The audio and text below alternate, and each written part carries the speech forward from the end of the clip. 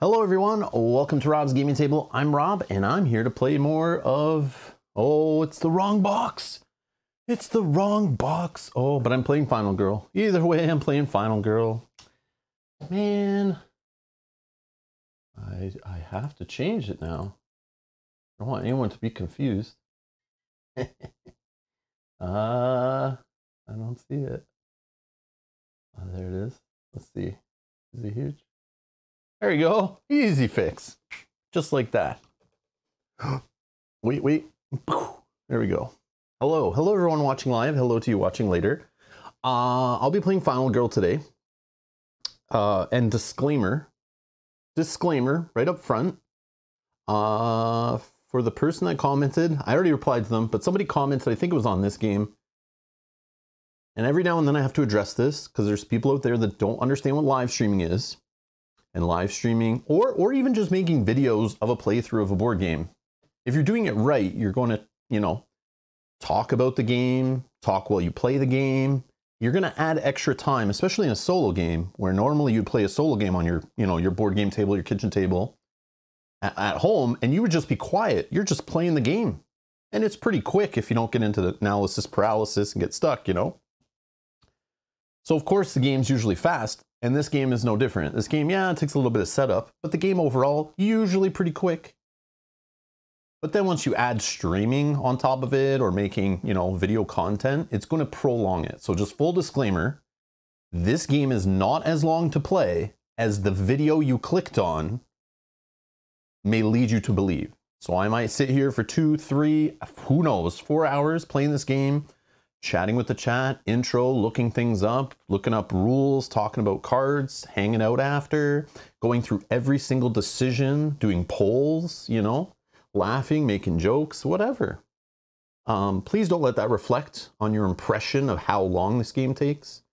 I usually think it goes without saying, but every now and then someone makes a comment on the video who doesn't know what live streaming is, and they start, you know, ripping on the game that it's too long or I play too slow or whatever. But just understand, it is what it is. Deal with it. All right. So full disclosure, this one was purchased with our funds. Thank you to everyone who supports the channel. Thank you so much for supporting the channel. This copy that we're playing with, I mean, the expansion box or whatever, was purchased from our local game store using funds from the channel. Thank you so much. But the core box was provided to us by Van Ryder Games, just so you know. And yeah, we're playing the Poltergeist, monster, villain, horror, whatever it is, killer. And we're at Creech Manor, which we'll see in a sec. All right.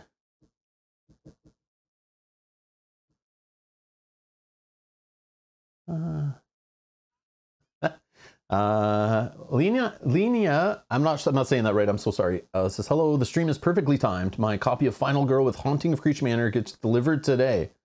Okay, well, there's gonna be spoilers then. Be careful. I have not played either, so you and I are both gonna play this today for the first time. The previous ones I played just to make sure I was good with the rules, but when I pulled out this one and read the rules, it was not too bad, so we're just gonna wing it, see how it goes.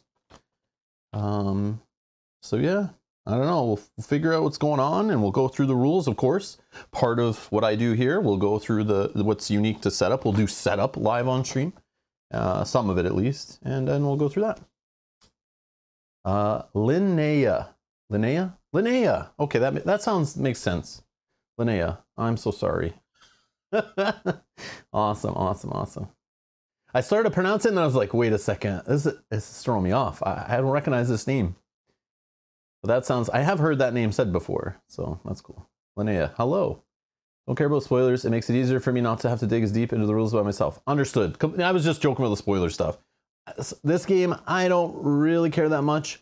But I don't read through like the villain finale cards, the terror deck or anything. I just shuffle it up and play and see how it goes. And the item deck too. Sometimes we look at some of the items. But yeah, I just like the surprise as you're playing and some discovery, you know, things that pop up, some events. Like I don't read through the events before I play. Obviously, as you play a few times, you'll start seeing some of the same ones and you kind of know what might happen. But yeah, I like how you don't see that much, it feels like, in a playthrough. So when you do play, it's like feels kind of different, like different things happen, tells a different story. So very replayable, I think. So just for funds, hostage, or oh man, I read it every time. I see it right at the very top. Re-implements hostage negotiator. But this is almost in the top 1,000 board games of all time. At the very top, you see rank overall. So if you own the game, you love the game, go rate the game. That'll help bump it up. But for a solo only game, obviously it's, you know, a small segment of the board gaming market. I don't know how much of a segment it is on BGG out of hardcore gamers who touch solo games. I don't know, and actually go rate them. But that will always be a hamper. Like a solo only game should have trouble, you know, because it's just like reducing its appeal to the mass audience, right? But almost in the top 1,000. So I think that's really good for a game that was like hard to find. Only backers really have it until now when it's in stores now. And I don't know how big the print run was, but let me tell you, when it first, on the first Kickstarter, when it delivered and showed up in retail, it was like gone in seconds. I don't think they printed that many. But yeah, so as it gets out to more people and more people play it, I think that'll also help out too. But just something interesting. I just saw it got around that 1,000 mark, so I thought it was neat. I thought that was neat.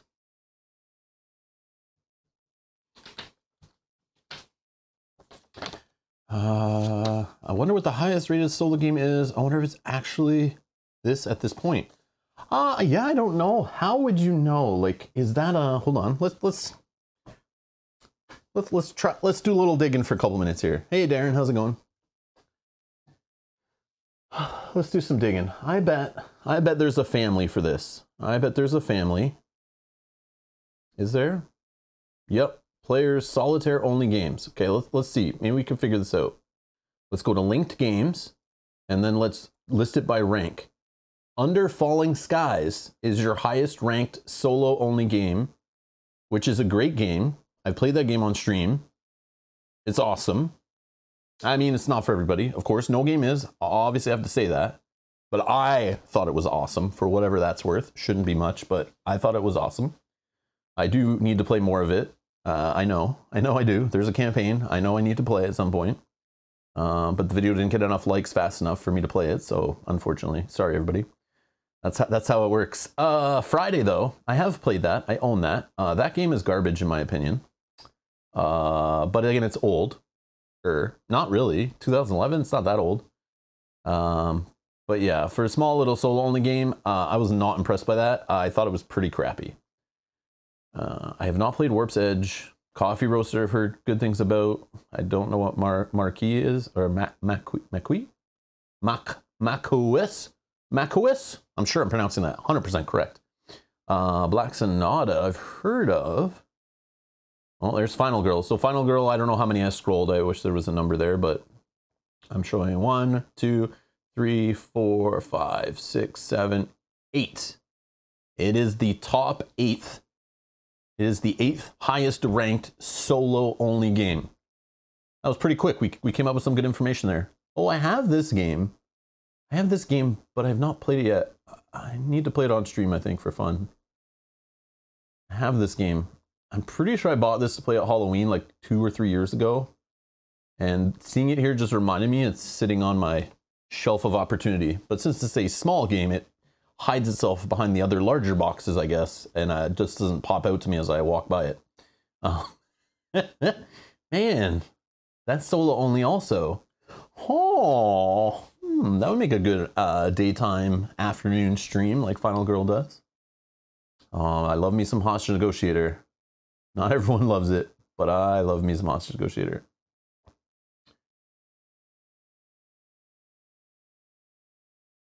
But as you see here, solo only games automatically have trouble pushing up high, right? Like Friday, which is always recommended, like, oh my God, it's a solo game. Everyone has to play it, blah, blah, blah. I always saw it on top lists when I was getting into the hobby.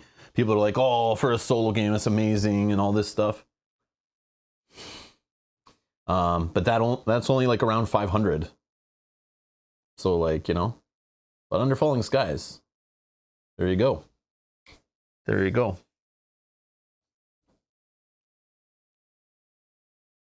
White Donkey says, looks like Final Girl has the highest weight of the top 8. So the most crunchiest of the top solo games. And again, the crunchier the game. So here's the thing. Is to think about. It's like not knowing the user base on BGG, but you have to assume. You would assume they're a little more hardcore gamer. But I don't think that's true. Because if we look at something like the Dice Tower and the fan base of the Dice Tower, for example, the bigger like YouTube channel, and they're the ones that introduced me to this website. They mention it all the time and they use it all the time in their top 10 lists, their rankings, their everything. So their fan base is very aware of this website. They're based on the content and the views and the fan base of the Dice Tower. I don't think it's that hardcore. So maybe a crunchier game has trouble also. So Final Girl has maybe 3 things going against it is what I'm trying to say. It is the box art image on BGG is horrible. So automatically it loses points. I'm just kidding. 2.44 weight. I mean, Warp's Edge is 2.4, so it's the same. And this is 2.43. So there's 3, so that's not holding it back. That's not holding it back at all. But obviously a less crunchy game will help it get to the table, will be easier to learn, to understand, to play, okay? And something that hits the table more means people are enjoying it, having fun, and they start telling their friends. they start putting on top lists, content creators start talking about it, and more people want it, more people buy it. Obviously, a successful Kickstarter helps get the word out. But it has things going against it, like it's solo only, it's horror themed, which, you know, horror movies and horror genre has its fan base, but like, come on, it's not, you know, there's a whole bunch of people out there that don't watch horror movies, that don't want to show their kids, don't want to watch horror movies with their family. You know what I mean? Board gaming is kind of like a family kind of thing. It's kind of, that's like in culture, kind of how it seems it is. You know, because you're a kid, you get family games. Those are the games that are in the most popular department stores. So this game automatically being like horror themed makes it out of that family game category, I think. So that's kind of hurting it. Solo only. And I forget the other thing I was going to say. But it's not crunchy. It's only a 2.44. So I wouldn't consider that crunchy personally, but it is the crunchiest kind of on the solo scale there. Why did I just click that? But yeah. But like when I think crunchy, it's like got to be around a 4. You know, something over a 3.5 all of a sudden becomes like the possibility of being a problem. Up until like 4.5 and beyond, you know, like those get really crunchy usually. But I mean, this is just ratings from people rating it, which could be like 3 people. So who knows? Right. See, it's like 27 people voted on the weight. How, I don't know if you can take that serious. That's what I mean. All the BGG stuff, it's like such small numbers, such like minimal sample size, that it's so easy for 5 people to go rate a game and it jump 100 spots. You know what I mean? So it's like, I don't know how serious to take all this stuff, but yeah. And then when games like Gloomhaven sit at the top for so long, it's like, is it just the hardcore fans that actually go in and interact with the page and the rules mistakes and the ratings and the hype for the game and stuff, like that make enough signal noise in the database to bump a game up? But the family gamer who really buys, like, you know, Catan and plays, you know, Ticket to Ride and stuff, that are in way more homes and people are playing way more than Gloomhaven, those people aren't going on BGG and rating things, I don't think. That's what I think it comes down to. So you also have to keep that in mind. But that's a whole discussion for another day. But I do find it very fascinating. As I talk about it every now and then, I think it's neat. It's all we have, right? It's the only thing we have to talk about.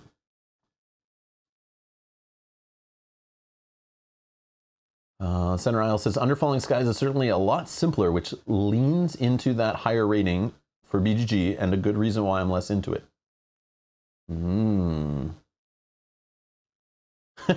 Joseph says, I'm glad I'm not the only one who thinks the core box needs artwork to make it more appealing. Yeah. Like, who's stopping by and grabbing that off the shelf at their local board game store? No. Honestly, yeah, I'm a little, yeah, I've talked about it before, I think. But yeah, I'm a little torn with the core box and expansions idea for this game.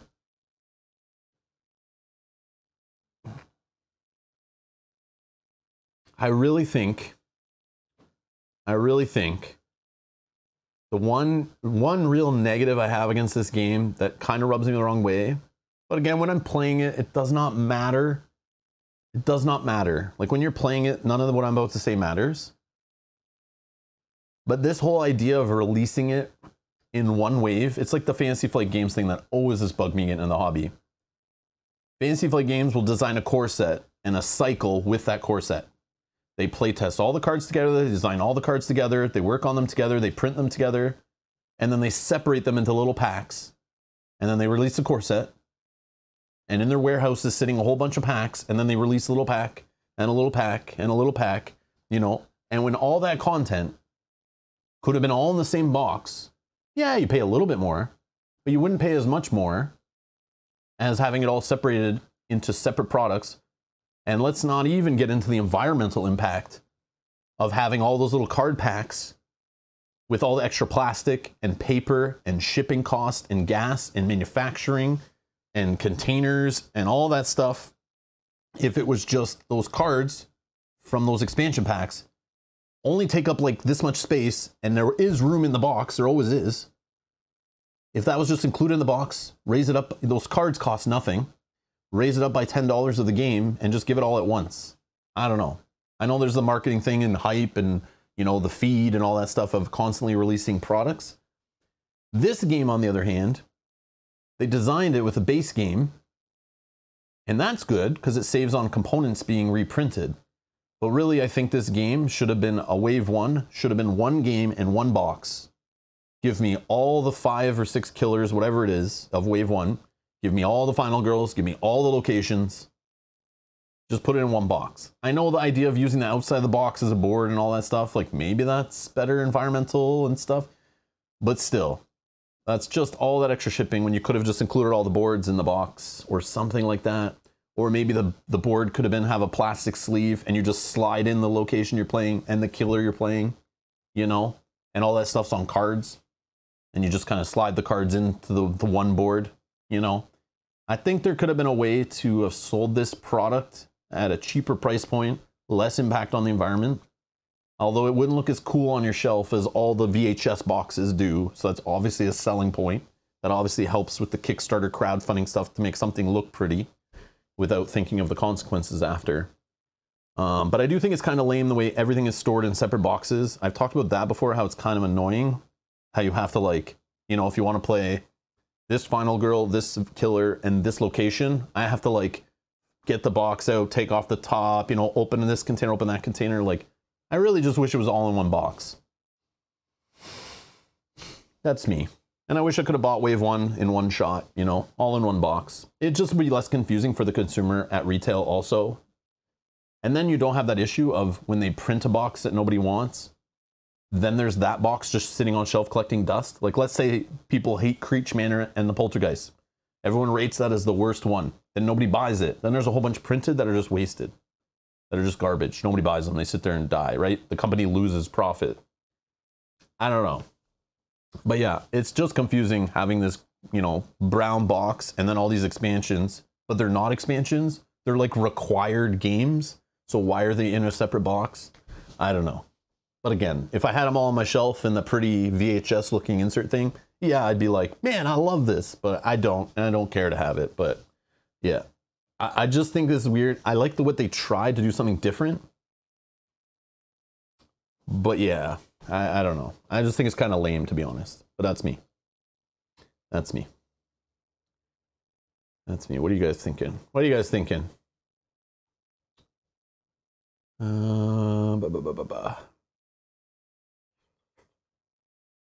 Matthew says, my friendly local game store had just the core box and no scenario boxes for sale.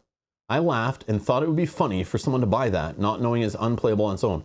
Yeah, it says on the back, like they do highlight it in red. I threw those papers away, but it does say on the back, like, you know, this is not a game by itself. You need this, you know, if you're looking at an expansion, it says on the back, this is not a game in itself. You need a base game. And like, what a nightmare to try to keep those in stock for a store owner, right? Like somebody comes in, buys all the expansions, and they're trying to, like, you know, they probably buy one core box for every set of expansions. But then what if somebody bought an expansion in another store and then they come there for that core box? Now the store is trying to, like, keep in stock, like, you know, and it's just a mess. It's just a mess. But obviously you don't want them to then have 5 boxes with like 5 sets of dice, 5 sets of cards, all that stuff, you know, the action cards. But I really think this game, maybe on Kickstarter, should have been a thing where you buy it all in one wave. But with the retail release, should have all been in one box. It should have just like one box at retail release. You know, I really think that was like a bad play. Or everything's just one box. But that's just me. I might be crazy and I'm missing out on something. Maybe that ruins the appeal and maybe nobody wants the game because then it just blends in. You know, maybe this whole release model, magnetic player boards, is like what made everyone go, oh my God, this is so cool. I don't know. I may be missing something. But yeah, there's my, my, I don't know. That's not really a rant. That's just my opinion. I don't know. There's my thoughts for today, I guess.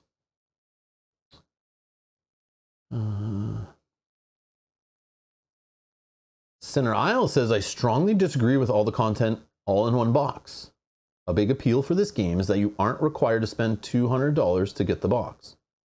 You yourself purchase the game separately, but I would argue the game probably wouldn't be $200 because let's be honest, if I put all the components for all of Wave 1, take them all out of the box, lay them on the table, It's not $200 worth of components. You know? It honestly could all be put in one box and be like a $80 game, maybe? Maybe? 60, 65 US? Let's be honest. It's wooden meeples and cards and a couple cardboard boards. And again, if you do single boards where you slide in the final girl, you slide in the killer, and you slide in the level, and those are just cards, you know, like tarot size cards or something. Yeah, you could definitely get this into a $65 US product. All wave one, for sure. And don't tell me you can't. That's BS. It's only $200 because it's all separate products. And that involves more manufacturing, more shipping, the cost of shipping, all that stuff. Yeah, that's like, it's silly. Plus the Kickstarter overcharge, you know, all that stuff. But then again, you're paying for shipping. So like, I don't know how that it all works, but. Yeah, all the final girls do fit in the core box. I don't know when you sleeve them if they do, but yeah.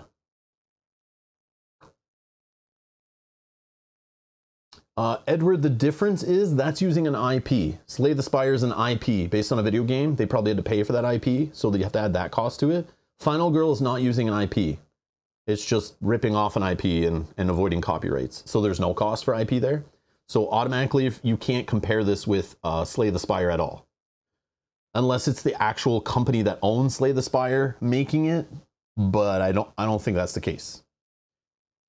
I don't think that's the case. But yeah, that's apples and oranges, my friend. You can't compare those. You can't compare those. And I'm talking at retail. Like, I mean, if this was all in one box at retail, 65 US, 80 tops, 80 tops, 80 tops. If you do it the way I'm saying, where you have a single board, you know, maybe it's a plastic board, kind of like Trudvang Legends was originally. I don't know if it did it at all, but you know, you have the plastic and you slide cards in, or you just lay the cards on boards. Like, here's my level. You just have one board and you put your final girl card here. You put your villain card here and your level card, your location card. You know, you could do it all on one board for sure, for sure. Maybe it's dual layer cardboard and you just lay the card in, you know, you lay the card in for the location, the killer, and the final girl. I wonder if they thought about that stuff behind the scenes and like tested that stuff out or not.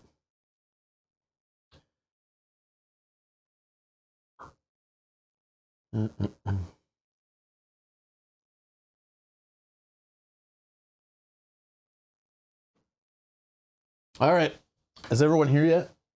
All right. Yeah, I guess we can start. All right, we got Creech Manor. Did that buy enough time for everyone to show up? Oh, David Rath says, my local game store. David, where are you? Oh, USD, okay. David says, my local game store sells each component for $16 US. All 6 boxes for Series 1 would cost $96. And I do think if you reduce the components and put them all in one box, you could then get down to the 65 to 80 US, easy. If it's $96 for all 6 boxes at retail, then yes, I feel very strongly that that could be done. Yes, you wouldn't need the magnets either, which I know definitely increased the cost for sure. You wouldn't need all the magnet fluff. Yeah, it's just my opinion, just my opinion. Again, for what it's worth, just being critical, as I do sometimes when people ask my opinions or thoughts on a product. I like to be open and honest. There's no right or wrong. Maybe. It depends what you value, right? We start talking about environment, this is all trash, but yeah. Anyways. All right. This is Creech Manor. Creech Manor. Supposedly, this Creech Manor copy I have is over 100 years old, but man, I swear it just showed up in my local game store the other day. But supposedly this says it's over 100 years old. I mean, BGG says it's 2021. I don't know. Something's wrong here. Just kidding. With the kind of character and historic charm that people love. It is the kind of home where every step, every new room can call to one's imagination a story from the past. But the stories of Creech Manor are filled with horrifying events, macabre happenings, and supernatural powers beyond human understanding. Go away, For evil reigns within. Oh, okay, we're just going to cancel the playthrough because I'm not going in there. I'm just kidding. All right, 10 event cards. We've got setup cards. We've got various tokens. We've got some item cards, tarot cards, like nothing crazy out of the ordinary here. But we're all playing in one house, which I think is so awesome. So awesome. Special rules, okay? We have one-way movement spaces. A few of the spaces have exits in one direction. There are 3 of them. We'll look at them shortly. These spaces have white arrows and lines indicating which direction you can move. The spaces are still considered to be adjacent in both directions. You're not allowed to move against an arrow. You can't climb up the tire swing and go back in a window, nor can you go up through the hole in the ceiling in the washroom on the left side of the board. Enemies and victims are also subject to these rules.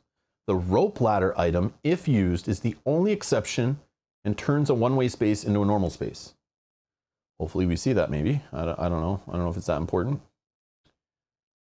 There's also window spaces marked with this little blue, little white inside of a light blue window space here, window icon. They're a new type of space on the Creech Manor location board. There are 2 window spaces on the right side of the house and 1 on the left side. Window spaces do not have any special rules, but many terror and event cards will specifically reference them. Okay. We also have the ladder. Cards that refer to the ladder are specifically referring to the ladder on the outside of the building that connects the left exit space and the washroom on the 3rd floor. The ladder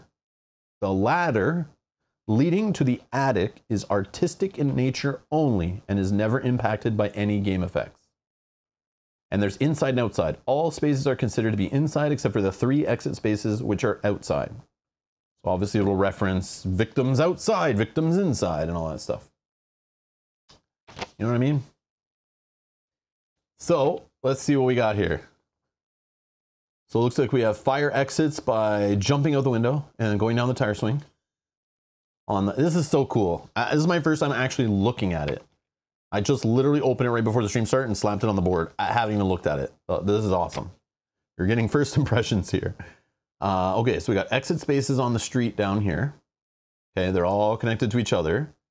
And you can get out into this street by jumping out the bathroom window or this 3rd story window. So there's 1, 2, 3, 4, 5 stories. 5 stories. That's so cool. Man, I'm getting like video game vibes here, big time. Big time video game vibes, right? When you play there's so many games.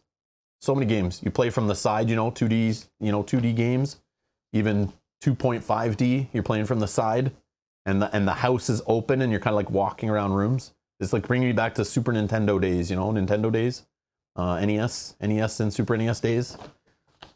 Feels like I'm looking at a video game map in Nintendo Power. Anybody? Side-scrolling platformer. Yes. Man, this is awesome. All right. Over here we have, it looks like another bathroom. And in this one, you can go out the ladder, down the ladder. So you can go up or down the ladder, right? But the tire swing, you can't go up it because there's the arrows. Does that make sense to me? This is the ladder they're talking about to ignore for artistic purposes. There's nothing there, don't worry about it. When it talks about the ladder, it only means this one. We have a garage. We can search the garage. Trophy room, that's cool. We have a closet up here we can search. We have the attic we can search. So I'm only seeing 3 search spaces, right? Or am I blind? That trophy room makes me keep looking at it like it's a searchable room, but it's just like the orange color to it. Maybe the fire kind of draws my eyes, making it think it's like that. I'm only seeing 3 search spaces, unless I'm crazy. Elevator action? Oh, man. Awesome. Oh, okay, macabre. I always say it wrong, I know. I say it wrong. It's macabre. Scarecrows in Halloween protect fields of corn on macabre. What? Is it just macabre? Okay, cool.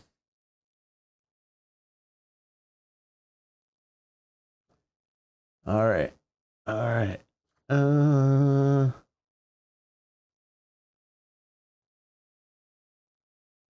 Okay, I think we're good with Creech Manor, right? I think we're good. Creech Manor, we're all on the same page. Anyone? Any questions? Any questions? Any questions? Before we move on to the Poltergeist. Where's coffee? Oh, thanks, Mark.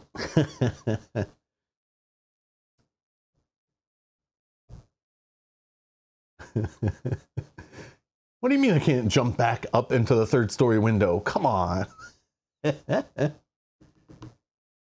Mr. Suitcase says, Poltergeist probably feels different than most other killers because it cannot be harmed. Hey, spoilers, I'm just about to read that, okay? Whoa, you just ruined the ending of the movie. No, I'm just joking. Victory is achieved in a different way, rescuing the child. We're about to get into that. I'm very interested. I remember when I first streamed this on the channel, I don't know when that was, a year ago or whatever, months ago, 8 months, something like that. I don't remember. You can find those videos in the playlist down in the video description. But I remember this one was also mentioned. I know Frightmare on Maple Lane or whatever it was called. That was like the most mentioned one that people loved. But I remember people mentioning this one that is cool, like really different, really cool. That's what I took away from that. I don't remember if that was word for word what was said, but that was the vibe I got. And I made like a mental note, was like, okay, I'll check that one out second. Of the 3 I was missing. So the last one, I don't even remember what it is, but that's the one we'll play probably next week or something. And then we'll finish off Wave 1.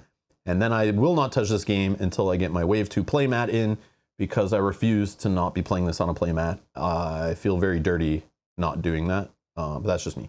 After playing Hostage Negotiator on a playmat, I feel like I'm too good to play without one, but we're still playing on neoprene, so we're good. But yeah, but we'll just put it on hold until like Wave 2 stuff comes, I think. All right. How do you fight a poltergeist? Let me ask you something. How does one fight something you cannot see? It is simple. You don't. You get the hell out of there and you do not look back. You do not turn back. You do not do anything but run. If you do, it will ruin you mentally, physically, and emotionally. Then it will kill you. Testimony from a former Creech Manor groundskeeper. All right. So we have the usual stuff. We got finale cards, dark power cards. I don't play with the epic dark power card. I'm not that hardcore yet. Or I don't know if I'll ever be, but I don't play with this one in the options. Okay, this like gives you a chance that it's like really nuts. You guys are gonna vote which final girl we're gonna play with today for our first playthrough of this one. We get the killer board and some item cards. Oh, 2 item cards. Oh yeah. Yes, 2 item cards. We gotta rescue this girl, right? And then I was like, wait, this is not a location. Why do we have item cards? Then we have 16 tarot cards. Okay. All right, that's a component rundown. Special setup. Set up the game normal with the following changes to the item decks when playing with Poltergeist. I think we'll go through this when we get to that point in setup, just to make sure we do it right. Special rules though, let's read this. The Poltergeist has no health and cannot be attacked. If you notice here, there is no health bar. No health bar. WTF. Okay. It cannot be attacked, damaged, or killed. So we can't win. So this is going to be the endless stream. No, we'll end it when we die, I guess. Ignore any effects that would damage the poltergeist. Note, action cards that inflict damage may still be useful against some of the poltergeist terror cards. So that seems like it's rare. So Furious Strike, Critical Blow, like we don't care about those that much. I like the way that's going to change up purchasing and card value ratings, you know what I mean? Like how highly we value certain cards. I love the way it changes sometimes based on what's going on in a scenario. But then sometimes like right from the jump, you're like, okay, I have to change up what I'm focused on in this one and how I value certain action cards. Same thing we had in Hostage Negotiator as we changed the Hostage Taker or whatever. I like that. All right. Since the poltergeist cannot be attacked, you do not win against her in the normal way. Instead, the only way to win against the poltergeist is to find Carolyn and save her by reaching an exit space while she's with you. So I have Carolyn here. Let's take a look at Carolyn. But Mr. Floppy said to hide. All right. So she takes up a hand slot because you have to hold her hand, I guess. as you drag her around the scenario. So they were playing an escort quest, right? We have someone lugging us down here. There better not be many two-handed weapons in this one. Oh, I see one right now, actually, from one of the final girls. Oh no. When Carolyn joins you, remove all minor dark power cards from the game. Okay. You must escape with Carolyn to win the game. Carolyn cannot be killed or discarded for any reason. You cannot place her in your backpack. Here, get in the backpack. Shh. Just stay back there. Shh. No, we can't roll her up and stuff her in a backpack. Supposedly that's frowned upon. Supposedly. So I wish someone told me that when my daughter was younger. Jeez. Anyways. Just kidding. Just kidding. I'm kidding. All right. If the forgetting something epic dark power is revealed, in addition to finding and saving Carolyn, you will also have to find her stuffed friend, Mr. Floppy. That looks like Carolyn's doll. All right. I need to see this card. What is it called? Forget something. What the heck? Epic Dark Power. Sorry, I'm not playing with the Epic Dark Power, right? That was the card I said I took out, right? I'm looking through tarot cards like I know what I'm doing. Epic Dark Power is the card I don't even have it out on the table. Okay, so let's forget that. That's not going to happen in our playthrough today. Okay, good to know, good to know. But just so you know, Mr. Floppy's there. If the Dark Power has been revealed, you may remove this item from the game to ignore the effects of Carolyn, where are you? Mario! If this card is discarded for any reason, shuffle it into the nearest item deck.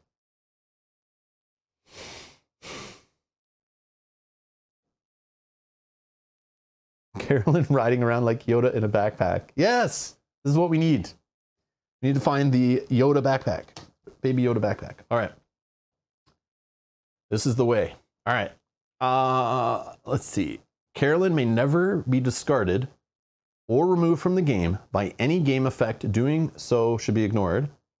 Oh, and any game effect doing so should be ignored. However, Carolyn may get shuffled back. Oh, no, no, no. However, Carolyn may get shuffled back into the item deck, which is perfectly normal. That's not normal. You know how hard it is to search in this game and like find things? Like you just be happy when you get a couple items in a game. But sometimes there's like search problems. Man, this would suck on that last one. Or the one with the traps in the deck, the circus. Also that last one we played, going inside of a house. You know, you can't go in a certain house if there's people in there, and to try to search, it's like, holy. Yeah, no thanks. Yeah, this one the difficulty can be cranked up if you have trouble searching. Especially if she gets shuffled back in. Okay, Mr. Floppy has an effect that can be used if it's discarded, but cannot be used until Dark Power is revealed. Mr. Floppy can never be discarded due to a game effect before Dark Power is revealed, or if the forgetting something epic Dark Power is in play. All right, those are our special rules. Nothing too crazy, other than the killer doesn't work the same. Interesting. Interesting. All right, let's get set up, I guess. Let's get set up. Yeah, Floppy takes up another hand slot, but you can stuff Floppy in the backpack, though. It doesn't say you can't. So that's not bad. Okay.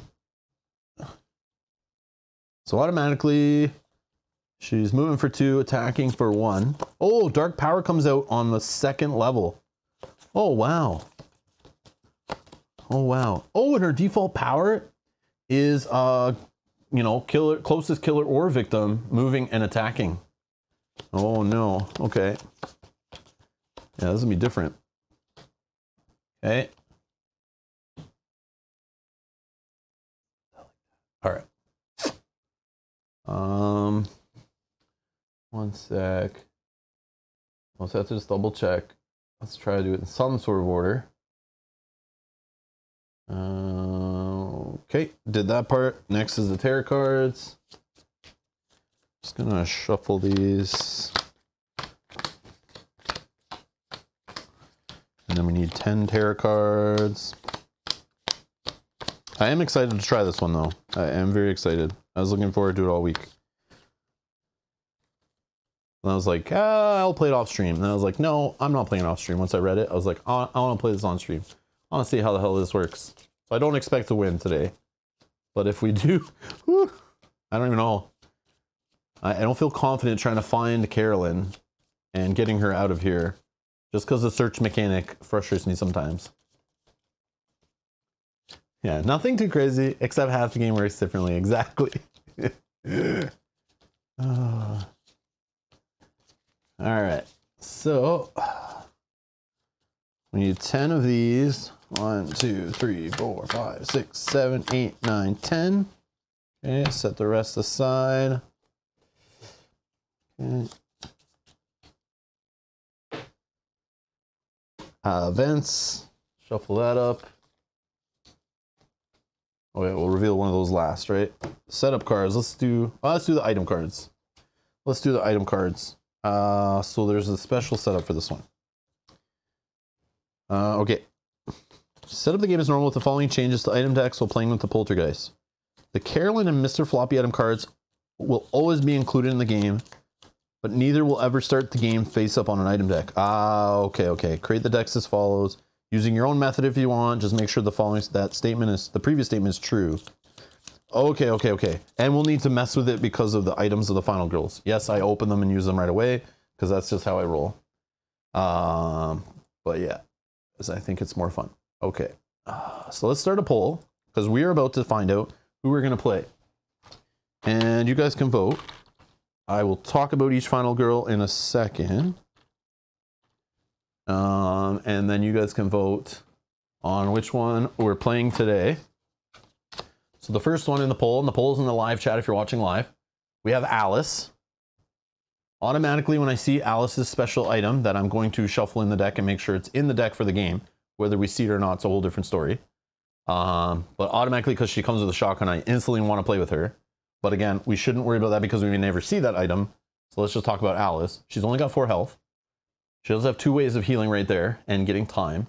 Take a cost 2 or less action card, move up to 2 spaces, move 1 space. Okay, it's going to take 6 rescues to even see her abilities, so it's a little tougher, but it's probably really powerful. Choose 1 named action card for the remainder of the game. Whenever you play that named action card, always roll exactly 5 dice, regardless of the horror level or any other modifiers. That is awesome. So if you feel like at that point in the game, you need to sprint a lot, for example, you'll always be rolling 5 dice on a sprint. Or if you want to get risky, something that you see less of, you know, maybe you're like, I need to do the killing blow with a critical blow. You could just name that and you'll always be rolling 5 dice for it, even though you may only use it once or twice or never. So I like this. This is really cool. And then for each additional victim you save, you recover a health, which makes sense. She's 4 health, so usually they have some healing. Yeah, I'm a little scared of the 4 health. And I'm scared that we'll never get to this because we need to save 6. So that's a little rough. But that's Alice. If we want to play with Alice, I'm totally down. We can play with whoever. But let's look at Selena. She's not happy. For one, she has 6 health. Only, right there, my favorite symbol in the whole game. Reducing the terror or horror level, whatever it's called, the horror rating. We can get time, which is great. Move a space and take a search action card. Seems good. Searching seems like it might be important. And again, 6 health. Okay. And we can get to her ability quicker because it's only 4 rescues to do it. But let's see, it's probably not as good. When resolving a search action card, roll 2 additional dice.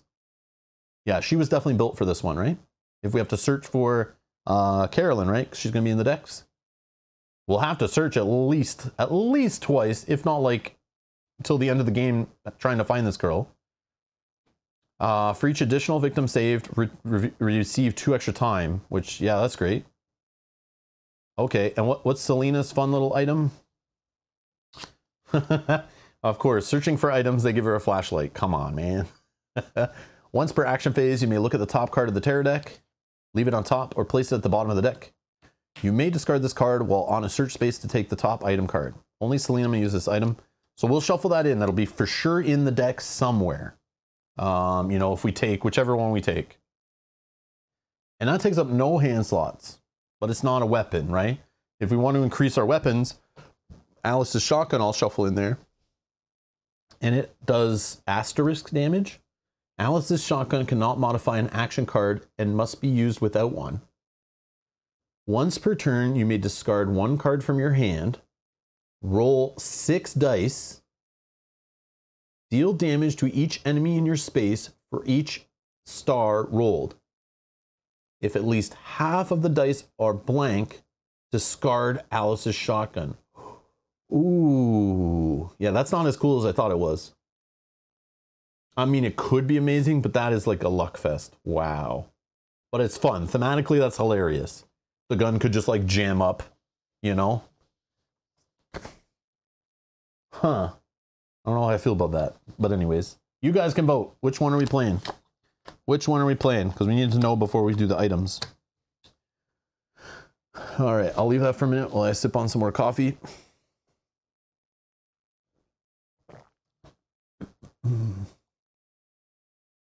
All right, thank you everyone that voted. I'm closing the poll.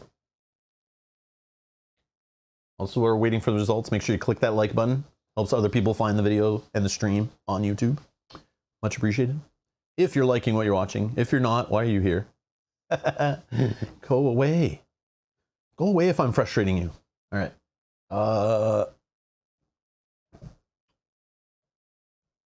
Edward says, don't need a gun versus this ghost, Winky. It did say there was some stuff you need to like fight in the deck. If those are in the deck, I don't know because we don't use the whole deck. You know, maybe we see stuff, maybe we don't. It's interesting. Yeah, it's weird. I know I'm just automatically go to the weapons because I'm so used to it in this game, right? I always feel like you need a weapon to win, but yeah, that's different this time, right? Okay, it says 86% voted for Selena. Okay, I'm down. I am down. Sorry, Alice. You're going to the box to collect dust and may never see play ever. All right, sorry, Alice. Okay, Selena. Selena's our final girl. She's got 6 health, so we need to put 5 hearts on the board here. Okay, and our 6th one will be one of these. We'll choose randomly in a second. Okay, but let's do the items. So these are all in for sure. So we need a total of 12, right? So we need 9 more. I'm going to shuffle the item deck here. And we'll get 9 from here to start. And again, stop me if you think I'm doing it wrong. Whoops. But I think this will get us there. Okay. So we're going to get 9 from here. Out of the regular items from Creech Manor. Hopefully we find lots of good stuff in here. Okay. 1, 2, 3, 4, 5, 6, 7, 8, 9. Look how many are not in the playthrough. Okay, to change it up. I like that. Okay. Then we're going to put the flashlight in here. Okay. We're going to put the flashlight in there.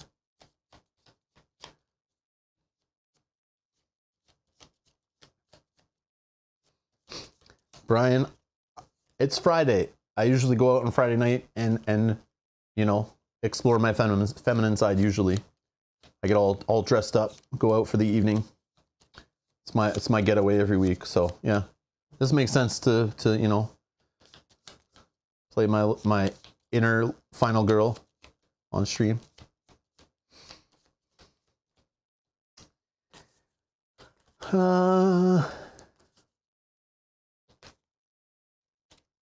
Having the shotgun does mean that you would always have a weapon to use for horror cards, even if you don't have action cards because you aren't buying them. True. True, yeah.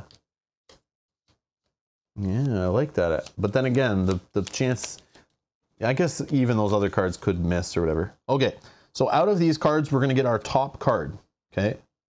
We're gonna do it like this. We'll just do 1, 2, 3. Those are gonna be the top of the item decks, okay? Shannon, thank you for subscribing. Okay, then we're gonna take Mr. Floppy, and we're gonna take Carolyn, right? Because we need to shuffle them in the decks that aren't on the top cards, right? So this is, in my head, this works. And then also the flashlight's in here, but it could be on the top or it could be in the decks, whatever.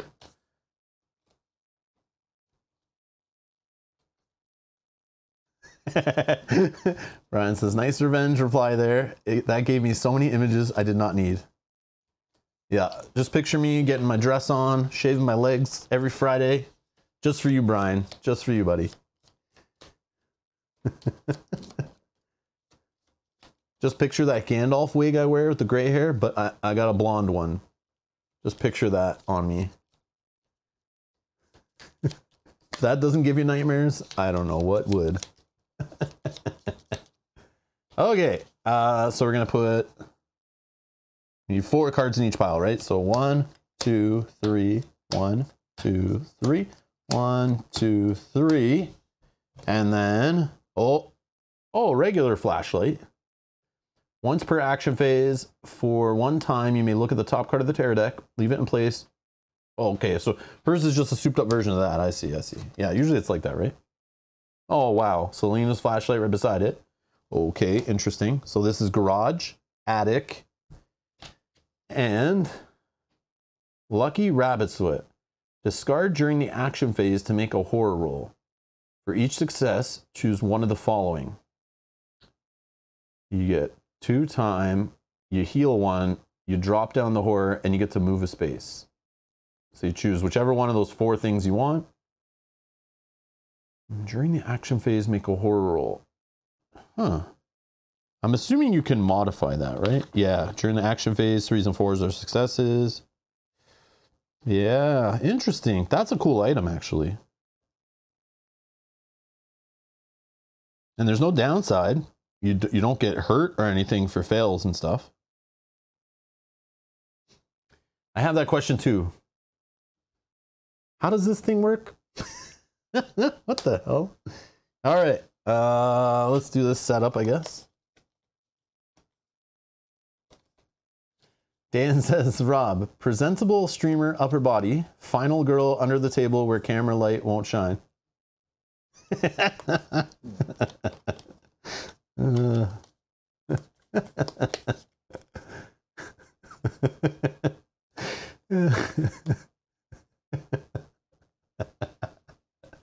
guys are funny. All right. This is our setup, the dead zone. Okay. So we start in the attic. Okay, that's good for searching, right? And the killer starts in the bathroom, it looks like. Okay. So killer here. We're in the attic. Okay, let's go.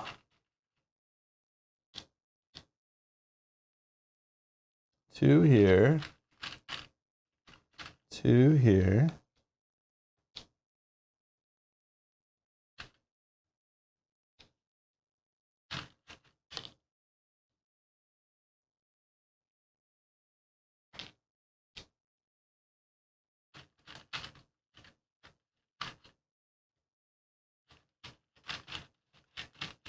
Come on. All right. 2 chilling in the ballroom. 2, 1, 1, 1, 1, 2, 2. All right, I think we're good. Double check me, I may have messed up. I do that sometimes. Okay. Oh yeah, let's do, oh yeah, we only get one of these. Oh, also another thing. I don't know why I never noticed it before. Oh, I don't have the rulebook, it's fine. Oh yeah, I do. Oh, I do. I never knew what is in these tokens. Whoops.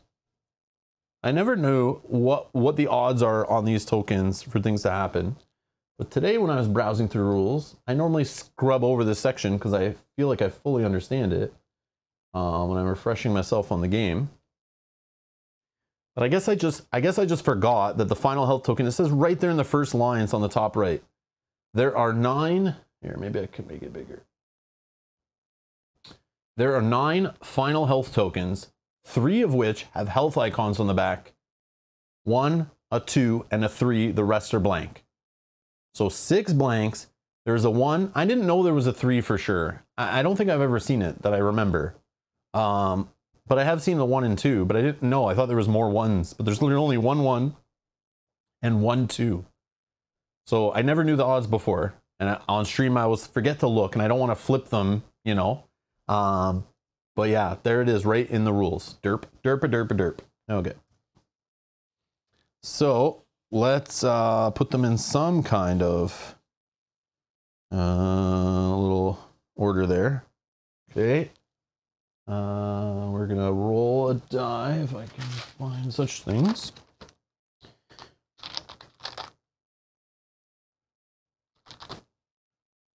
Okay. So 1, 2, 3, 4, 5, 6, 7, 8, 9. And we're putting, this is only for us, right? We got a 5. 1, 2, 3, 4, 5, 1 in the middle. Okay, then I'm gonna take these very carefully and put them just, I guess, over here somewhere.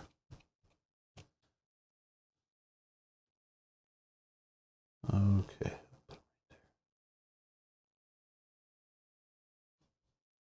Okay, I don't know if we'll ever need them, but they're there. Okay.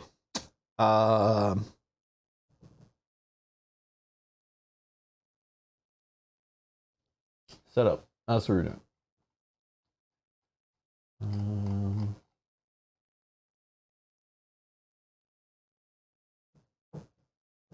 We did the items.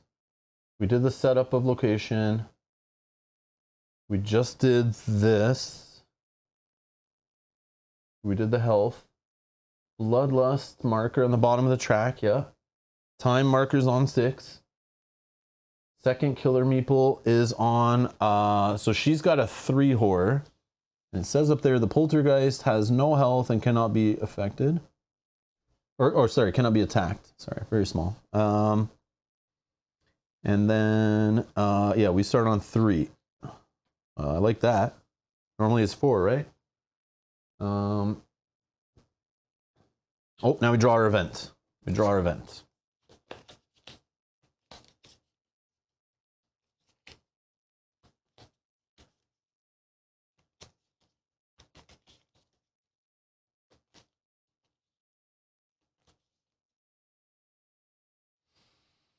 All right, our first event is Ghost Hunters. The EMF readings are off the charts. Jackpot.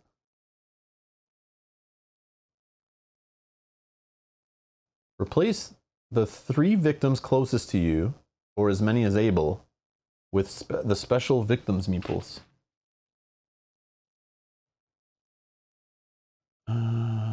These victims will not follow you until one of them has been killed. Each time one of these victims is killed, an extra bloodlust? Yeah, this sucks. This sucks. Place the 3 victims closest to you. So definitely these 2. 1, 2, 3. 1, 2, 3. Yeah, it's one of these. Man.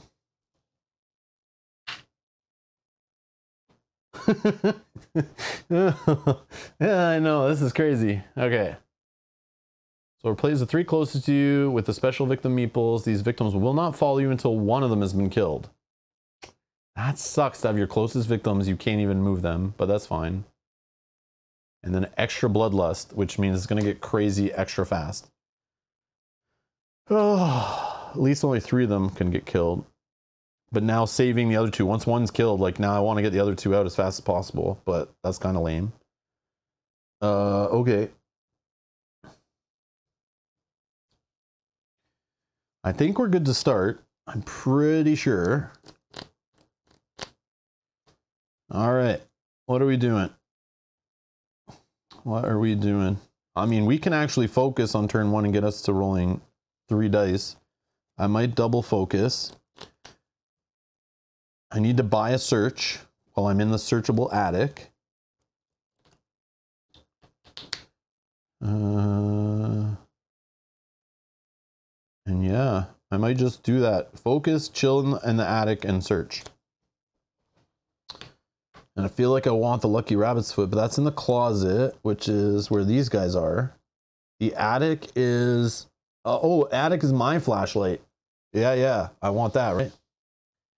I was thinking that, Edward, but it's the ghost hunters. So I feel like this is not the Ghostbusters. There's only 3 of them. Because there's 4 Ghostbusters. This is probably some joke on some TV show or something, or some movie. Where there's... Because, I mean, come on. The text says... You know, the text are the rules around them. That doesn't fit the Ghostbusters, okay? No. No. The Ghostbusters wouldn't be scared, okay? They would just come in and wreck the poltergeist and we win, right? Yeah. Well, there are only 3 now left, aren't there? Listen, nothing ever happened past the first 2 movies from the 80s, okay? Those are the Ghostbusters in my mind. Anything else, not valid, okay? Yes, I did watch that latest movie. Yeah. I don't think this game was trying to match up to current times of Ghostbusters. No, sorry. Not a Ghostbuster card. All right. Okay.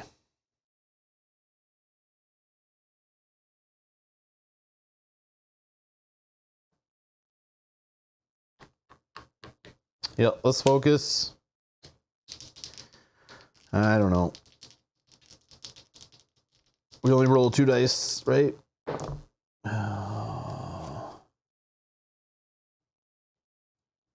Yep. We're going to pitch 2 cards. And we're going to lose the time. And we're going to drop. Okay, then we're going to focus again. Huh. Now, definitely we have 1 success. We lose a time.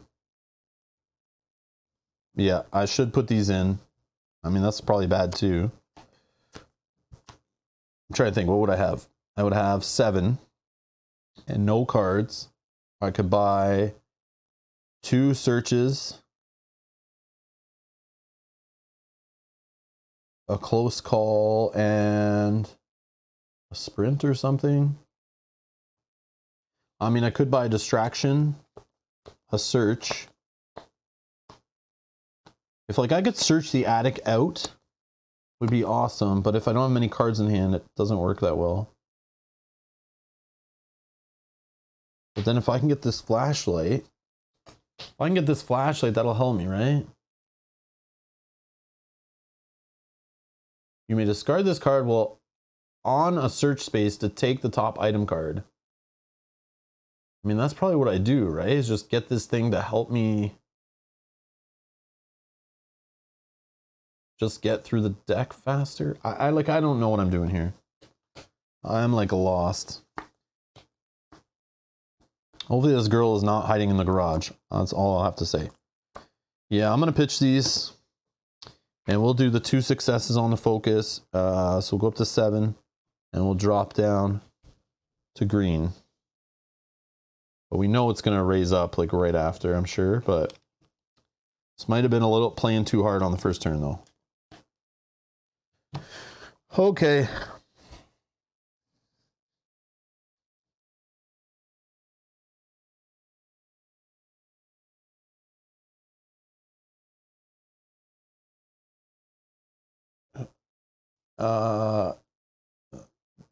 But so center aisle, how many, if I discarded those 2 cards, okay, Mark, if I discarded those 2 cards for 2 time and I took the 1 success off focus, okay, if I took this success, how much time would I have to spend in the planning phase right now?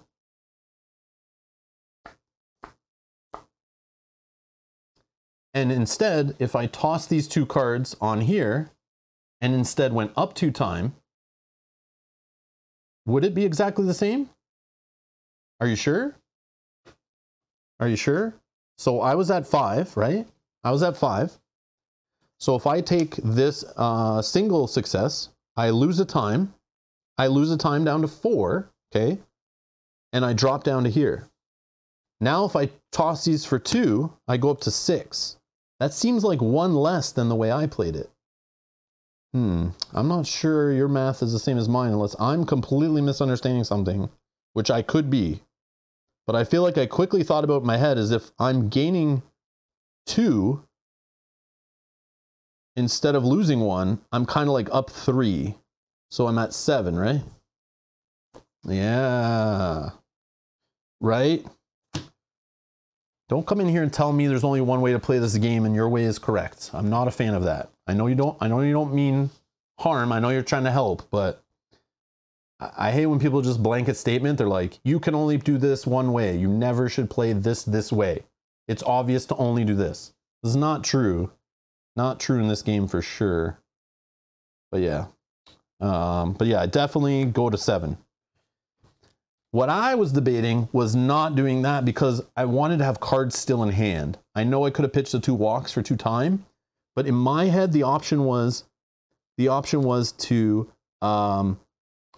either go to 4 in the planning with 2 walks for next turn, just to have cards to pitch to help the search, or I go to 7 by pitching them. I didn't even take it as an option to hold them in pitch because the numbers aren't the same. Dan says, get distraction in 2 searches. I am debating that.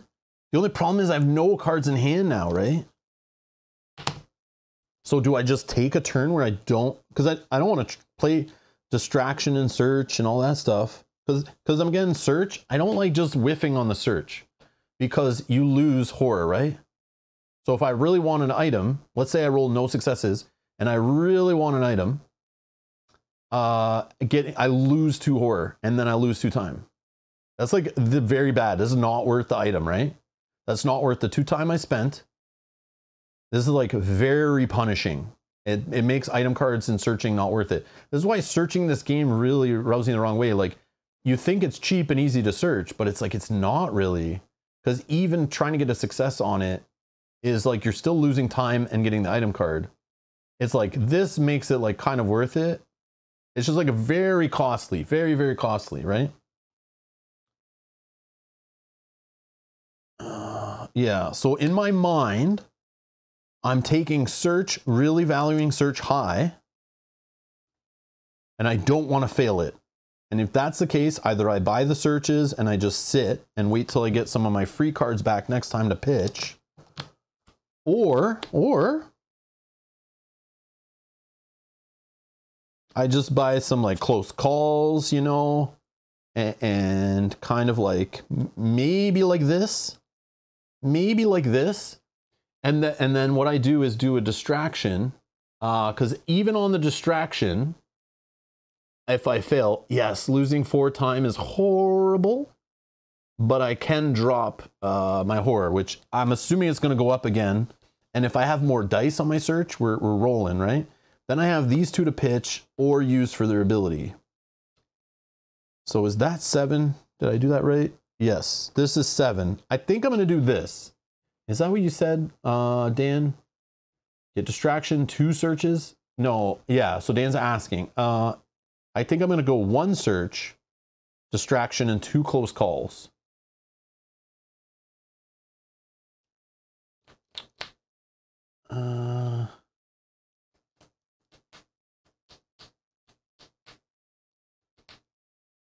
Pipson Space says, so you're allowed to purchase 2 of the same card. It's not specifically mentioned in the rules, but I always feel like if I did it, it was doing something wrong.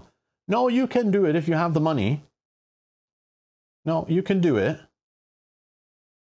It's just the question of with the buying 2 of the same card is then you're either holding 1 in hand or you're doing them both at the same time.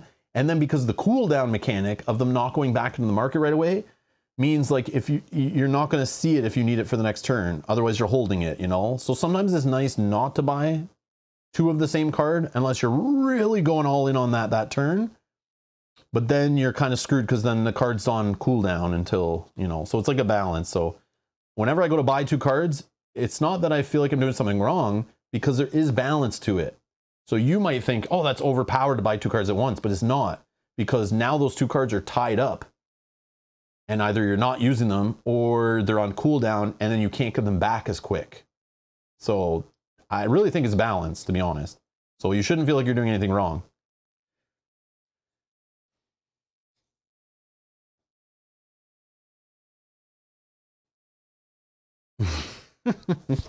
Oh yeah, I didn't take this die out of there. Okay. So that's done. Okay. Okay. Yeah. I'm gonna go with these cards, I think. Yeah. All right. Done. These will go back into the store. Okay. Next, killer phase. Resolve the killer action. So its movement is 2. So I guess 1, 2 is the closest.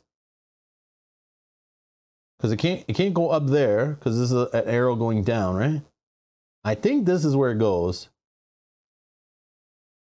Because there's no like way to get into this one from there. So we'll kill this one. Bloodlust up 1. And that, oh yeah, duh. I should have known that already. Yeah, that sucks. Okay, and now a tarot card.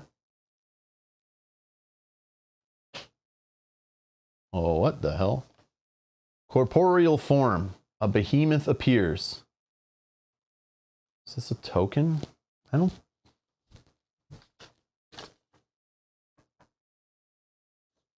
Yeah, there's no token. I don't know why that's a token there. A behemoth appears. You may play action cards that inflict damage if you wish. Oh no. Oh no. So right away I need to fight things. I don't have fight cards. Whoopsie. Okay, so I can't fight it, right?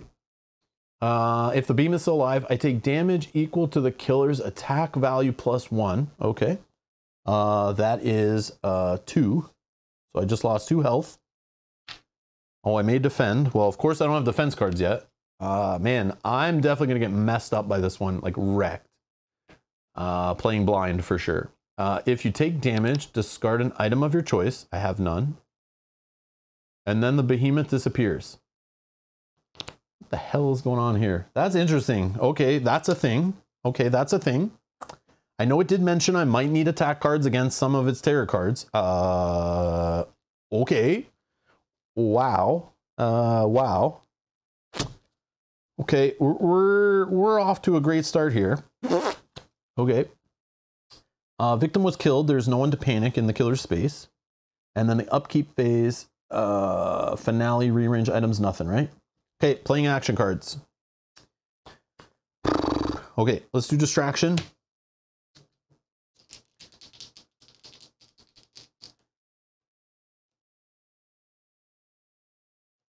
You can use the extra health tokens to track his health.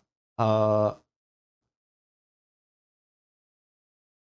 he disappears, right? He's just like a one-time fight. He just has 2 health. Yeah, it's just a one-time card. He's gone now. So I don't think we need to track. It's just like if we had an attack card, if we could kill him, then we don't have to deal with him. Hey Jack, how's it going? I'm back. All right, we got 1 success, which leads us to drop this by 1 and increase our time to 7. I forgot to reset it. Okay, now we're gonna search with 3 dice.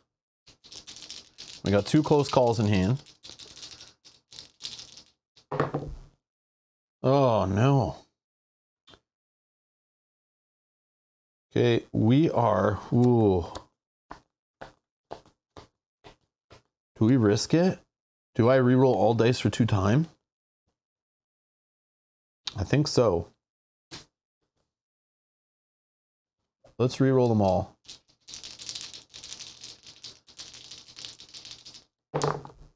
That's what we do. Yeah. Best close call ever. All right. So this will take the top 2 item cards of your space and choose one. Place the other one on top face up or underneath face down, and then we lose a time. Okay. The attic, right? Okay, we're in the attic. Well, that's not a little girl.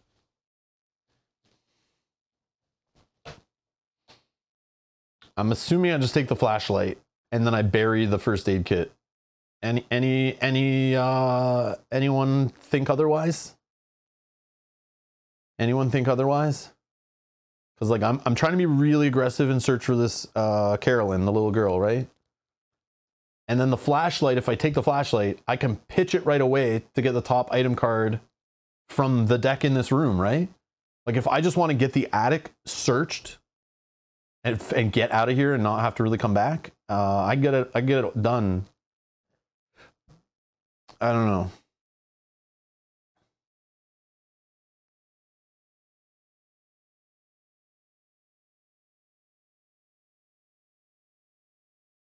Yeah, I can peek at the terror deck once. Yeah. I can peek at the terror deck. Yeah, of course. Of course I can use the flashlight for that. Yeah. Yeah. But like to me it's like I can't win unless I find the little girl. So like messing with the terror deck for the rest of the game with the flashlight doesn't seem that great when I can't win unless I find the girl, right? If I had the girl and then I found the flashlight, oh yeah, we'd be rolling. But that's not the way the cards were dealt this time, right? Yeah, I'll take the flashlight, bury the first aid kit. Okay, so remember, the attic has a first aid kit on the bottom.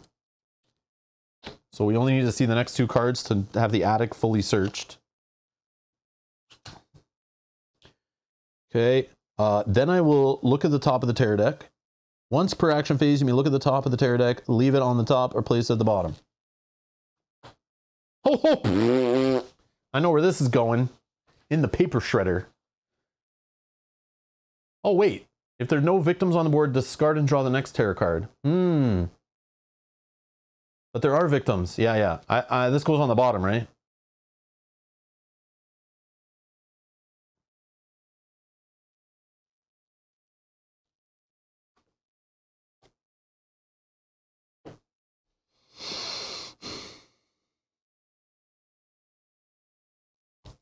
Okay. That's it, I think. Planning, we have... I mean, I can pitch this, but I think I keep it. No, maybe I pitch it to go to 5. Get a search and... A search and... Man. I have 4. 4 can get me a search. And like maybe a guard? We use a guard just to hold if that's the crazy stuff that's going to happen in the deck. I could pitch this and just buy another distraction and a search.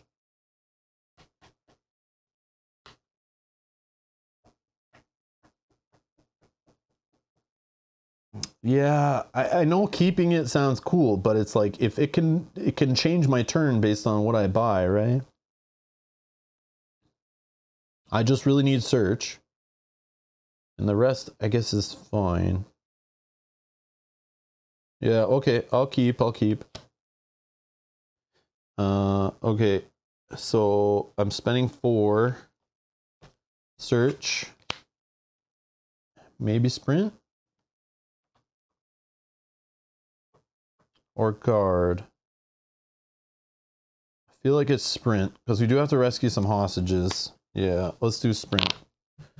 Okay. I really want a distraction though. But we might be okay, but I don't know. Okay. 1, 2, 3, 4, 5, 6, 7, 8, 9. It's 10 in this game, right? Is 10 the limit? Does this say on here? I think it's 10. Does anyone know in the chat? Is it a hard 10 in this game or is it a hard 8? I can't remember. Playing too many games. Playing Arkham Horror last night. It's 10? Okay, perfect. Yeah, Arkham Horror was 8 yesterday we were playing. It's hard to keep all those numbers straight. Every game is different. Okay, 10. All right.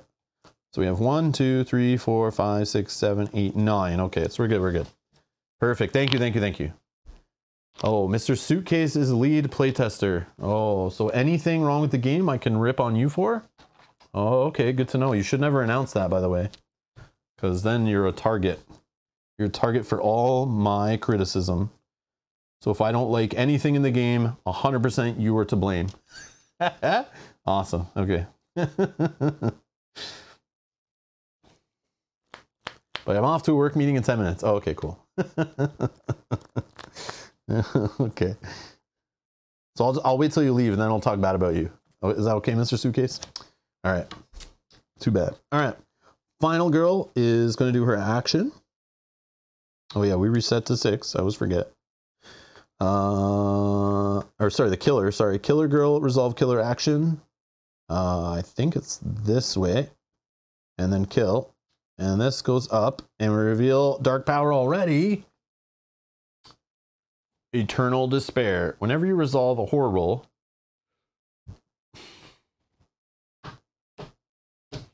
lose a time for every one showing on a die after rerolls. Are you serious?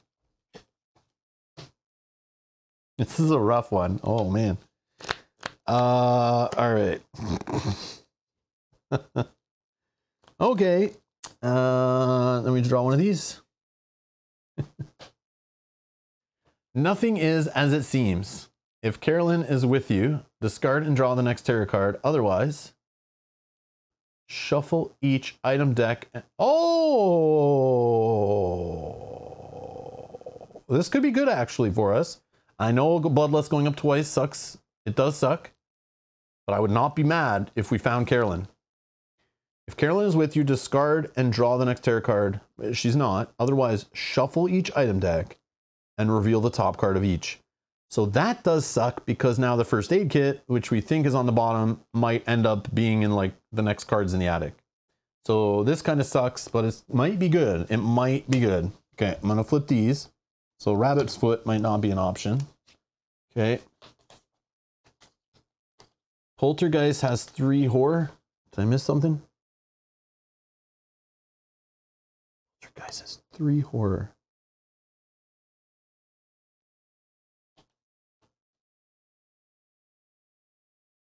What do you mean? Upper left corner. This, right?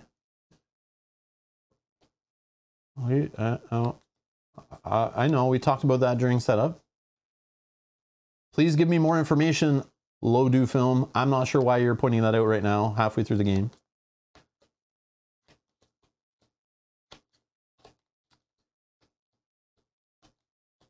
Not halfway. We're definitely not halfway. We're like 2 turns in. Sorry. Okay. Reveal top. Oh, come on. Boo. Flashlight again. All right.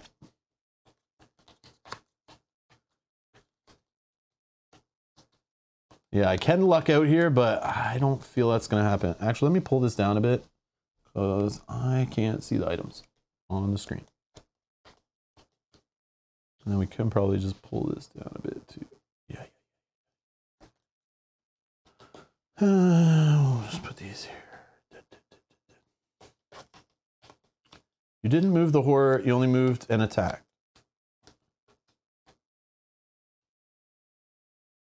What?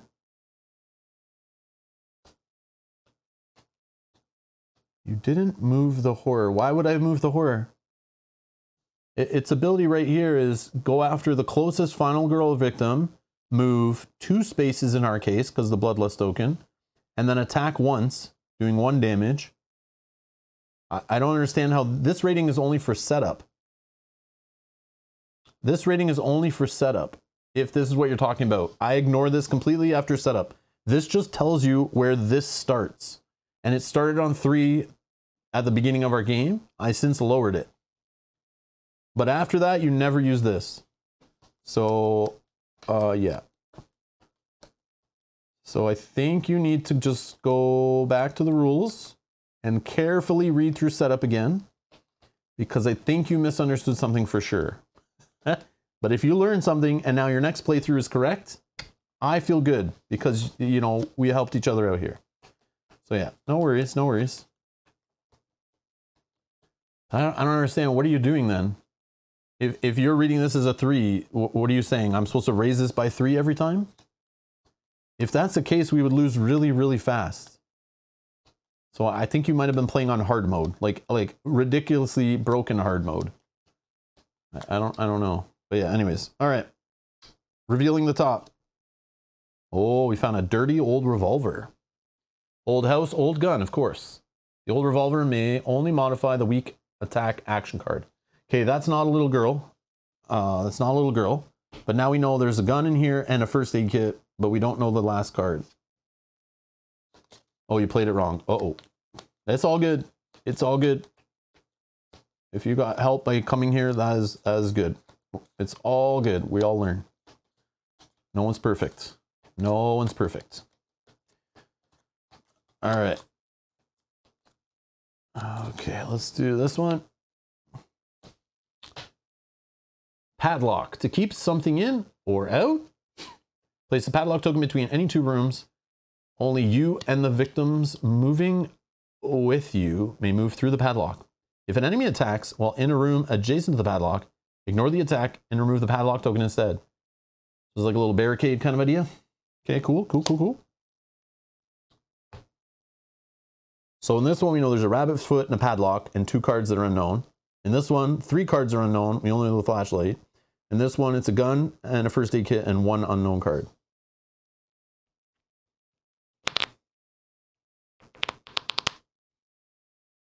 And we didn't find Carolyn or Mr. Floppy, so we didn't get any bloodlust. So that's kind of good. And we got some more card knowledge, I guess, but we may have just buried Mr. Floppy and Carolyn even further down in the bottom of the decks. I don't know. Oh, man.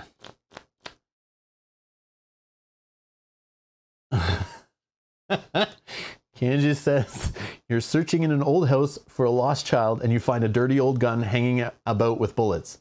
I'm calling child services. Ding dong. All right. Oh, don't question my parenting. All right.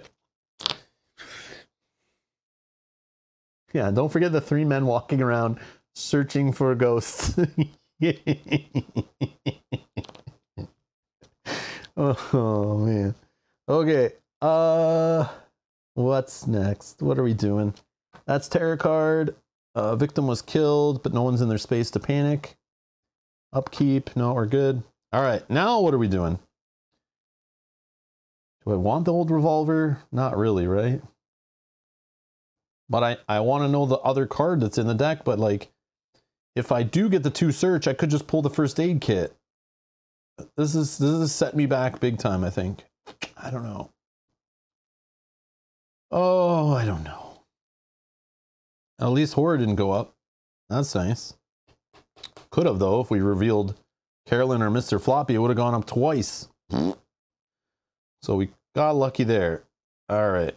Do I give up on the attic and play the odds that 1 card left in the attic is not Carolyn?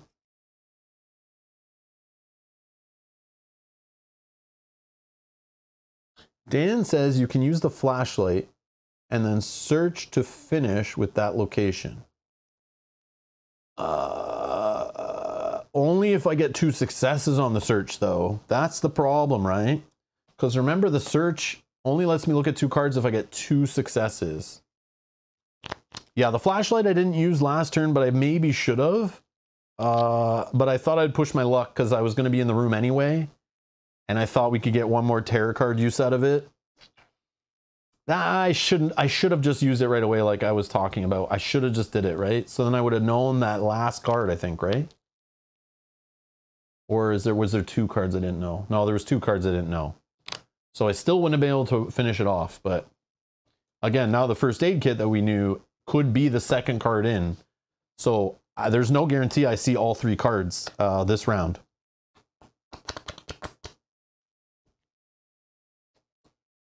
Yeah, I'm thinking I play the odds and I just leave this place. And if Carolyn's in there, oh well.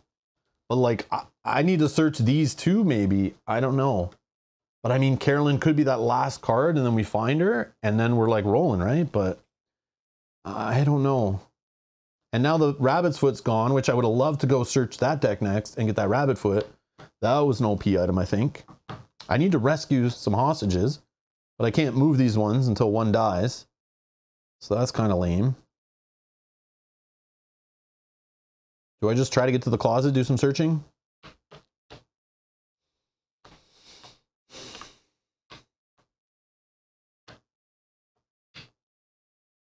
Hmm.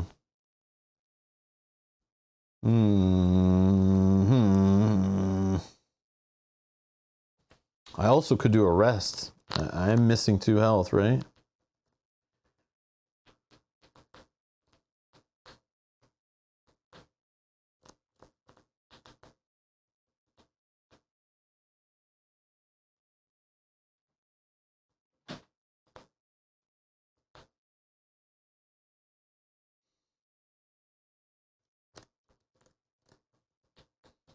Hmm.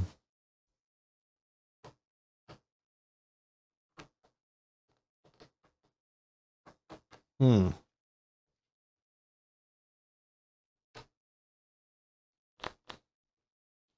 So using the flashlight first removes the first card, letting you search always hits a new card. Yeah, true. But there'll be a third card I might not know.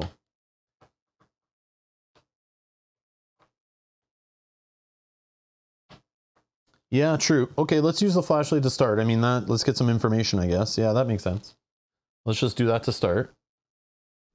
Everything was flying around. Place poltergeist, so Terror would go up, place the poltergeist with the closest victim or in your space if there's no victims, and then it kills the victim. Hmm. 1, 2, 3. 1, 2. It would go here to the most, right? It would go here to the most. So she would go down the ballroom and kill, and then the next round, oh, actually, she would go, she moves her 2. 1, 2. And then, yeah, would go here to kill. And horror only goes up 1. Horror only goes up by 1. What do you guys think? What do you guys think? It is known info. There's no way I can go and save them. I don't see that happening. I'm way too far away. I have to like get them like up into this bathroom. That's crazy. Crazy. Hmm.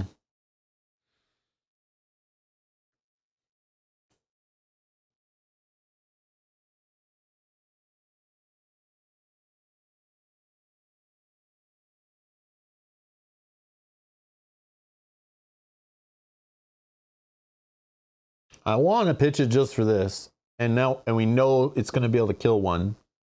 So maybe we can buy ourselves some time. But then again, we also know what it's doing. So like we know where it's going. I don't know. I'll put it on the bottom. Okay, so this flashlight, if I'm searching the attic, I'm getting an old revolver right now, but I could search first.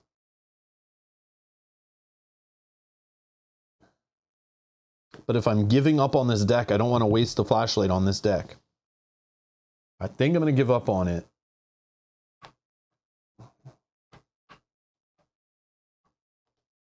Yeah, I think I'm giving up on it. But then what am I doing? Just running.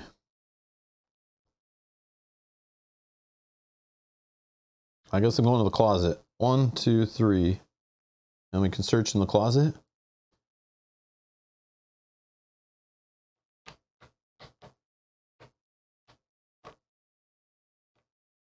Okay, okay. Let's sprint. Yeah, let's sprint. 3 dice. Try to get to the closet. We got 1 success. We could pitch 2 cards and we get 1, 2, 3. We're in the closet in 1 shot. And yes, pitch and pitch. Okay, So we lose 1 time. 1, 2, 3. I wish I could move them, but I can't. So we're in the closet. Okay. Now let's search in the closet.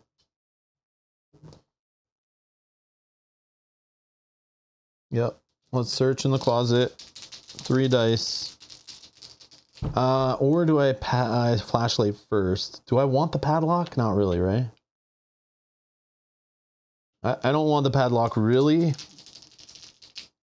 Minor power, you rolled a 1. Oh, yes. Thank you. Thank you. Thank you. I almost forgot. I did forget. Thank you, Dan. Thank you. I didn't see what the dice were. Yeah, I gotta remember. I remember in Hostage Negotiator, whatever one where the 1s are rolled, I always forgot that. Always forgot to look at those. I'm always just looking for successes. I never care about the other dice, but yeah, it matters now. Okay, so I'm searching. I rolled 2 1s and a 2. That sucks. So we're going to spend 2 time. We're going to reroll everything. All right, no 1s. We got 1 success, which takes the top item, or we can pitch 2 cards. And we can look at the top 2. I think we're pitching.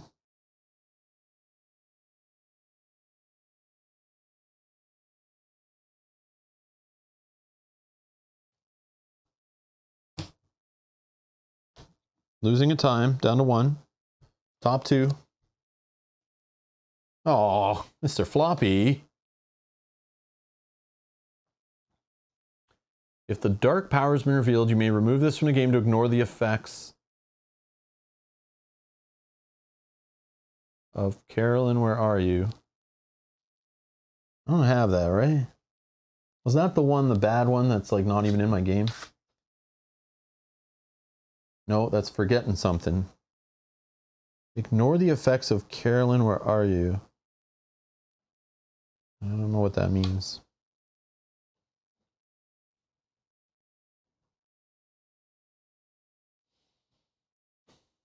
Okay. If this card is discarded for any reason, shuffle it into the nearest item deck. It's a tarot card that shuffles Carolyn back in the item deck. Oh, okay, okay. Thank you, Celeste. Thank you. I wasn't sure what it was. So I probably should take Mr. Floppy, right?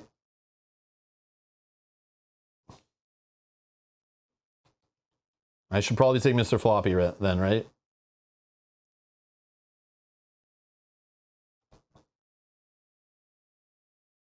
Although, I just thought of something with the padlock. Can't I, with the padlock, lock this space here?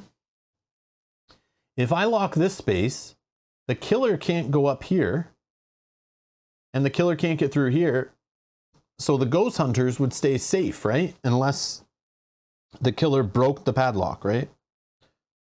But it would just make it harder if these guys are just going to stay up here and I can't move them unless one of them gets killed. I could just leave them and forget about them, right? So maybe the padlock may be the play. And then I just have to keep Carolyn with me, right? Is that the one that I was saying that it would take? Yeah. She might get shuffled back in, right? That one? Still have the flashlight. You can always see it coming. Yeah. But I might use that flashlight right now if we, to take the top card of this deck just to get it done.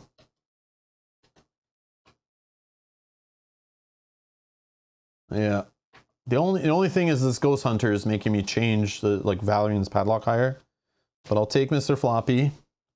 I'll put the padlock on the bottom. Then I'm going to use the flashlight right now. I'm going to discard this while on a search to take the top item card.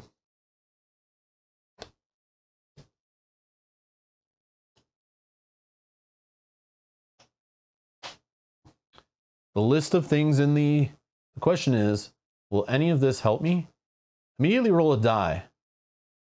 On a 1 to 2, garage, 3 to 4 to closet, 5 to 6 in attic. Reveal all the item cards in the associated item deck, keeping their order the same. Then discard this card. Oh man, this is like, Okay, all right, 1 sec. We'll put it there. Okay, here we go. Let's roll a die. So what do we want it to be? We want it to be the garage. Because I'm not near there. I would like to know if I need to even go there. Yeah.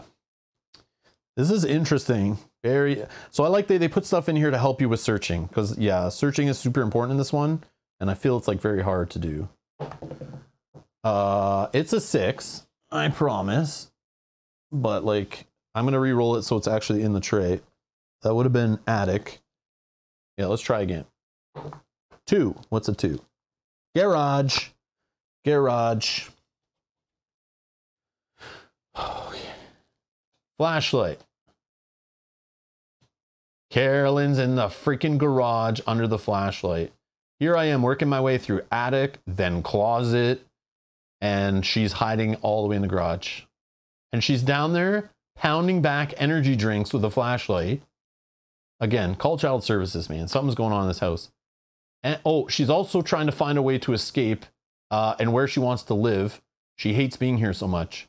So she's looking at points of interest to run away. She's planning an escape. And she's going to run all night. That's why she needs energy drinks. I see what's going on here. That's what's happening.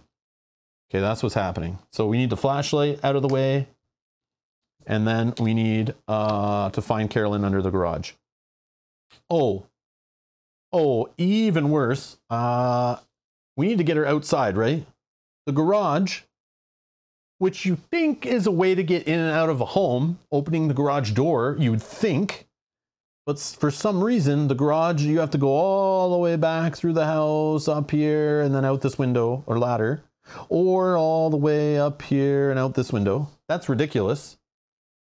The garage is like the worst place. At least the attic, I could go, you know, like on the way down, hop out. Or hop out here. The garage door opener isn't working. Oh, man. Not in this maniac mansion. Damn it. What is going on today in this house, tonight in this house here? All right. Okay, so now we know where Carolyn is, and we have to get there, and then we have to get out still, right? And then we win? Is that all we got to do? Is that it? That's easy. Do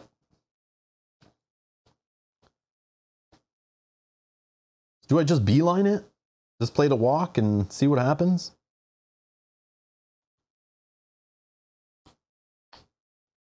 Or do I just hold these cards? Oh man, I'm gonna have another next turn is gonna suck. Yeah. Let's play to walk. 3 dice.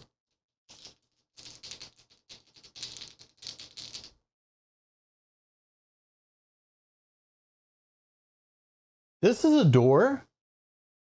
Oh my god. Guys, there's no line there. I didn't see this. How come everything else in this game has lines? I see. Ah, it's like these. I feel like there should be a line there, but you know, it is close enough. Like these I understand, but for some reason, this little part I didn't see. Thank you. Thank you. Thank you, Dan. No, I didn't see this connection here, guys. I was literally like looking for these white lines, you know? I don't know why. I just was. That's weird. Did anyone correct me when I was talking about the outdoor spaces only being connected to the windows? I didn't realize the front door was open. Oh, man. Thank you for correcting me. Darren, Dan, Mark. Yeah, I just see that now. Thank you, guys. Yeah, I totally missed that. Sorry if you guys mentioned that when I was setting up. I didn't see any of that. I missed that. I'm sorry.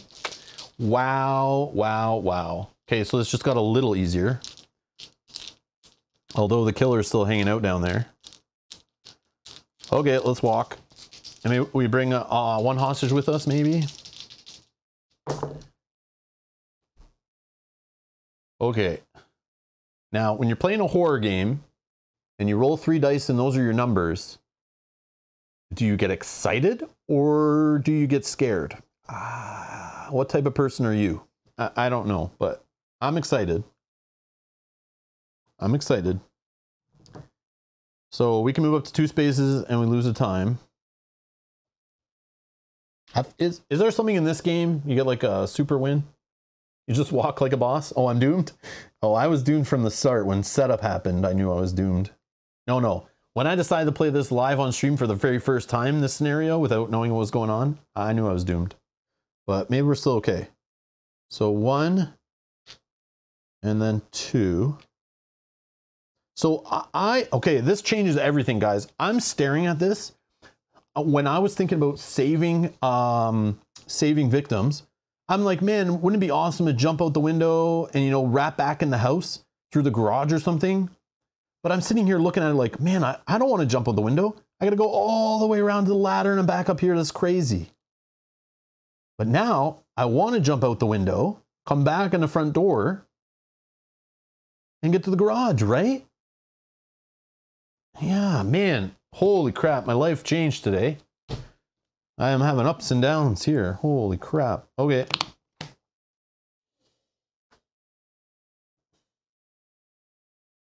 Depends on your religious beliefs. I am the religion. All right.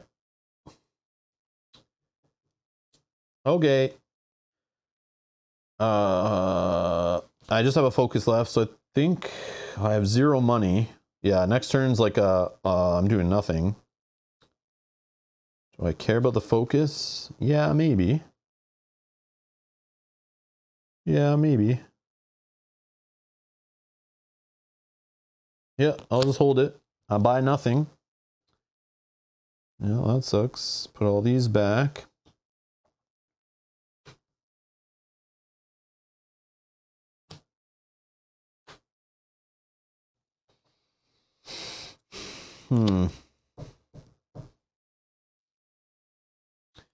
Okay, killer we said 1, 2.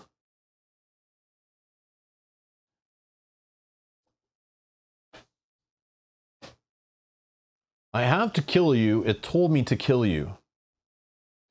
If there are no victims on the board, discard and draw the next tarot card. Otherwise, all victims in spaces adjacent to you move to your space.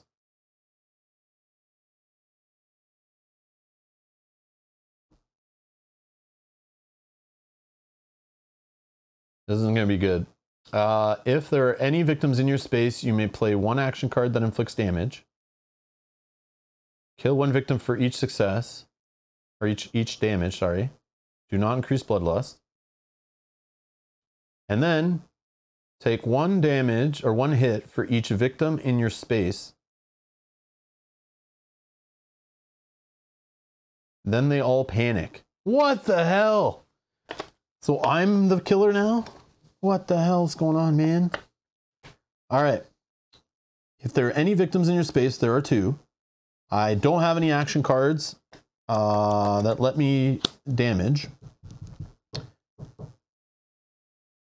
And then I take 2 damage. I'm down to 2 health, right? And then they panic. So I'll roll 2 dice. I got a 2 and a 3. So 2 is this way. 3 is this way.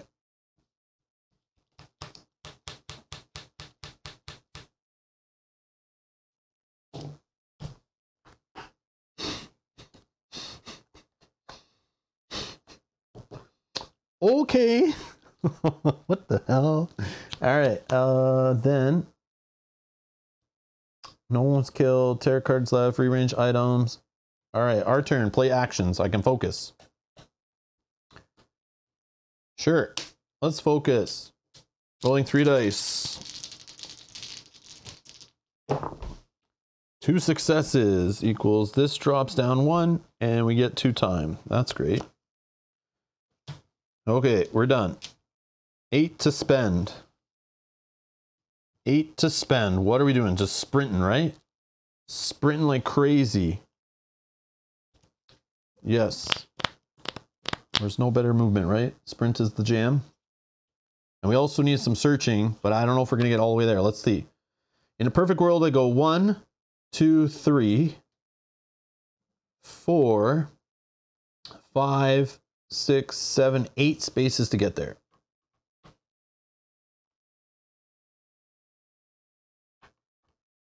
That's a lot. Or I go just 1, 2, 3, 4, 5, 6. Yeah, I think I leave this victim here and say screw it. And I could get a free move out of one of the victims, or a free search card. I wish I had that second victim. That's crazy. Oh, I know I'm gonna die without ever being near the villain. I was thinking that, Dan. I was thinking that too. I was like, man, I'm like worried about going near the killer, but like I don't need to die. I do have short resting. Yeah. All right, let's take 2 sprints for 4. Let's take 2 close. Oh, how many cards? 1, 2, 3, 4, 5, 6, 7, 8, 9.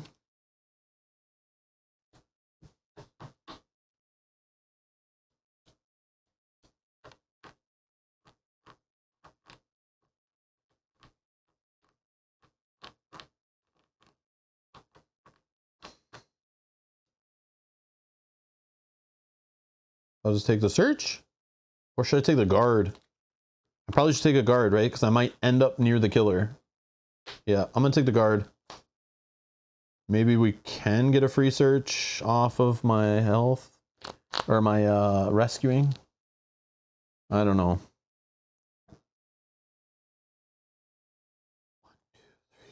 5, 6, 7, 8, 9, 10. Yeah, I'm going guard. Oh, good call. Dance this guard too. Okay. You choose not to save victims. You do have 5 spaces to garage. Yeah. Oh, you're going this way? 1, 2, 3, 4, 5. Yeah. But like in my mind, I'm thinking like, even if I go the other way, like I maybe avoid the killer. I can get a free move out of that. But like this is too juicy. This is kind of juicy. This is juicy. I don't know. And in my mind, it keeps me away from the killer a bit. But then again, it's like, I might end up in the killer's space. I don't know. So yeah, I could just go the other way and not rescue. Or I could take this one with me. 1, 2, 3, 4, 5. Take them both into the garage with me. But then I don't rescue anybody. Which might be okay. That might be okay. Yeah, maybe I do that way. We'll see how the first sprint goes, though, I think. All right.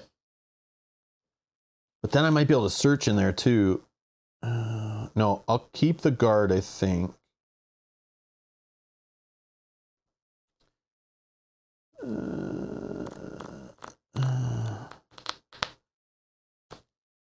No, let's get greedy. Let's get greedy. I think. No. Like, I'm debating. I have to heal for sure. I have to heal for sure. But it might only be for 1. Yeah. Yeah, I'm gonna get greedy with the search, I think.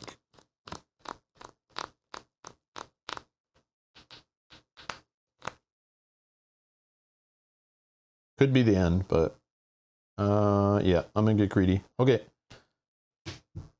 No, we're doing the killer action, right? Yeah. No, maybe I take the guard. Yeah. I'll take the guard. I'll take the guard. Yeah, now I wish I had the med kit, I know. Okay. So now killer. Oh yeah, we'll put the focus back. So killer is going to go here. Kill one of these. Bloodlust goes up. Okay, then tarot card. Unstoppable evil. Roll a die.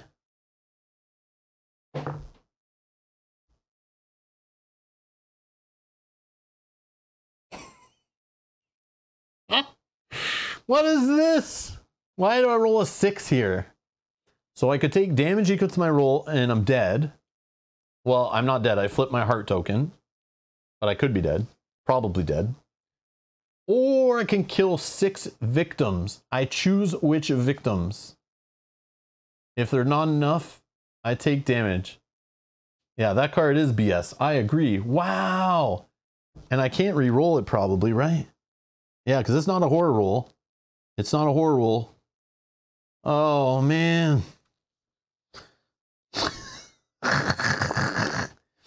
Well, we're definitely killing a ghost hunter. Oh, but they're extra bloodlust. Oh, this game. 1, 2, 3, 4.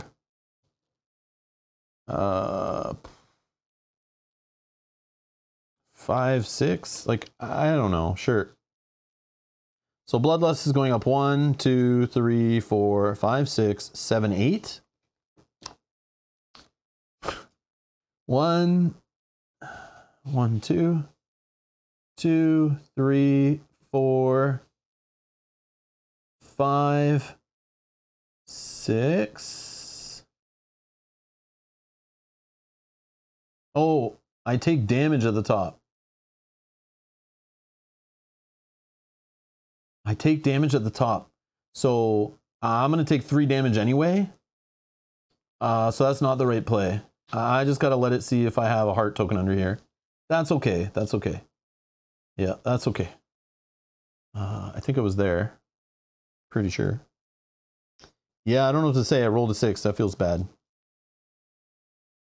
So yeah, let's not kill the victims. Hopefully I remember where they were. Here maybe. One was here, one was here. One was here. One was here. Yeah, 8 bloodlust because of every time. So if I go 1, 2, 3, 4, 5, 6, 7, 8, that means I would take 3 damage anyway. And I'd be discarding tarot cards. So like I lose either way, right? So let's just take the damage. We'll take 6. And if I have a heart under here, we end the current phase. And we keep going. If it's blank, we lose. Oh, we have a heart. Okay, we're alive, we're alive. And any extra damage goes to waste. Any extra damage goes to waste. Yeah, it should be like half, you know, rounded down or something. That's kind of nuts, right? Okay, so that's out. And then we replace this. Okay, we end the current phase, which was the killer phase, which was this horrible tarot card, which is pretty much over anyway. Okay, panic phase. No one was killed. Upkeep phase. No. Rearrange items. No. Action phase. All right. Okay, we're still in it. We're still in it. We're still in it. Okay. YOLO?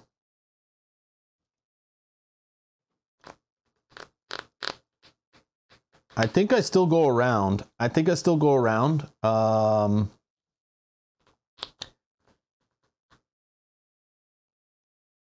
Just so I might be able to get a free action card or a free search card if I get in here maybe. No, I won't have enough movement. Let's just do the first sprint and see what happens. 4 dice, right?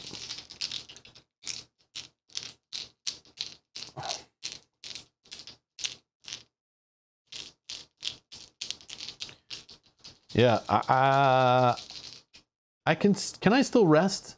No, right? Because I only have 1 health. That's my new max, right?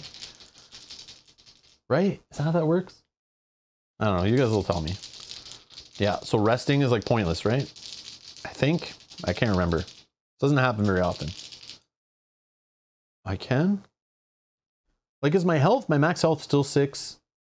Or is that not a thing anymore?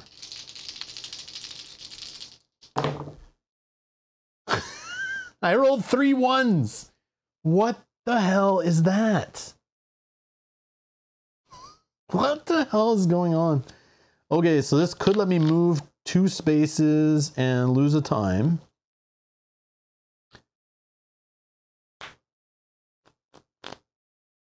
So if I'm getting a little greedy, I could go rescue. 1, 2. I don't know if that's the play.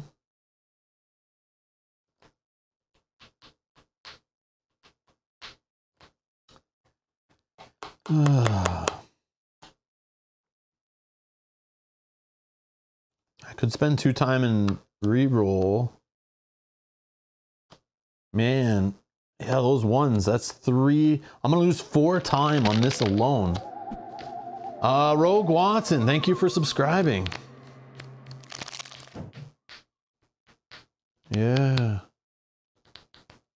Yeah, thanks guys. I know that's why I'm complaining about 3 ones, because this I lose time for it. Yeah, this is an expensive sprint. But then I could spend 2 to re-roll all of it, but then I might not get successes, I might still get some 1s, and then I've spent more time. So let's just roll with it. 1, 2, 3, 4 total loss of time to move 2 spaces. Yeah, that's rough, man. So I'm gonna go 1, 2 out the window. Okay. And then I'll rescue this. Now, here's the options. If I'm worried about time, I could get it right back to the 2 that I lost. I could take a search card, or I could do this, which just gets me 2 time. I'll probably save this one. I might just move 1 space right now. That's probably the right play, right? Just move 1 space. After that sprint card.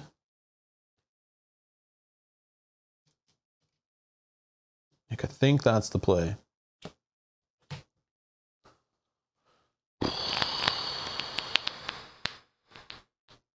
Move right, get 2 time back. What does that mean? I don't know, Dan. Yeah, Joseph, you're right. The 666 earlier definitely spelt doom. All right. So now in a perfect world, I'd like to move 1, 2, 3 to get into this room.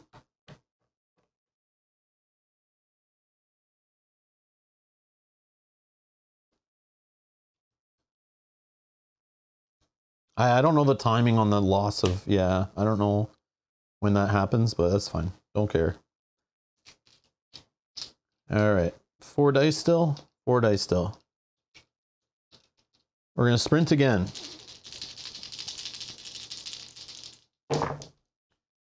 Okay. We have 1 1 in there. Okay. We could get the 3 by tossing 2 cards. So let's toss a focus. And let's toss a weak attack. Yeah.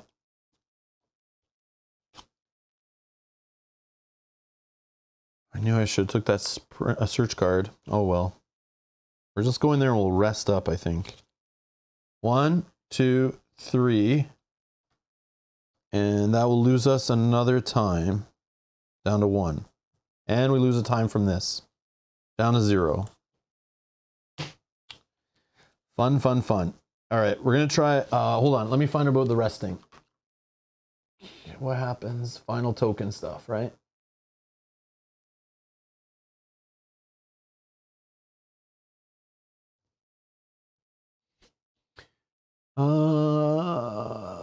If the black final token is blank, you're dead, the game over. If it's not blank, however, they come back to life in classic horror movie fashion. Replace the black final health token with the white based on how much health is showing on the back. Make up the rest with normal health markers, then remove the final health token from the game. Whenever someone comes back to life, the current phase immediately ends. Play continues to the next phase. If their health is fully depleted a second time and their white final health token is removed, there is no coming back and they're truly dead.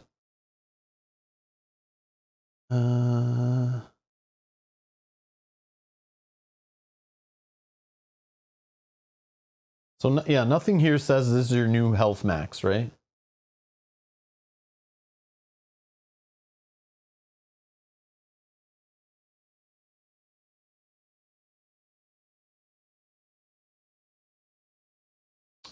Page 28 under Adrenaline Rush. Okay, let's read.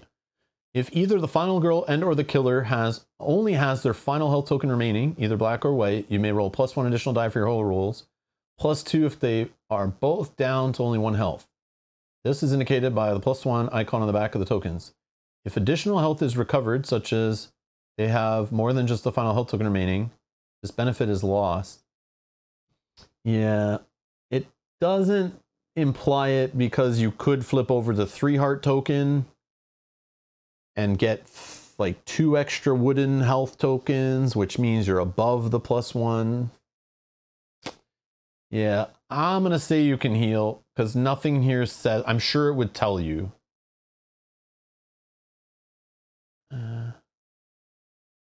Oh, additional health is recovered. Oh yeah, I guess recovery. Like, yeah, you're right. You're right. Recovered. Yeah, okay. I'm down. I'm down. Celeste, I'm in. I'm in. This makes sense.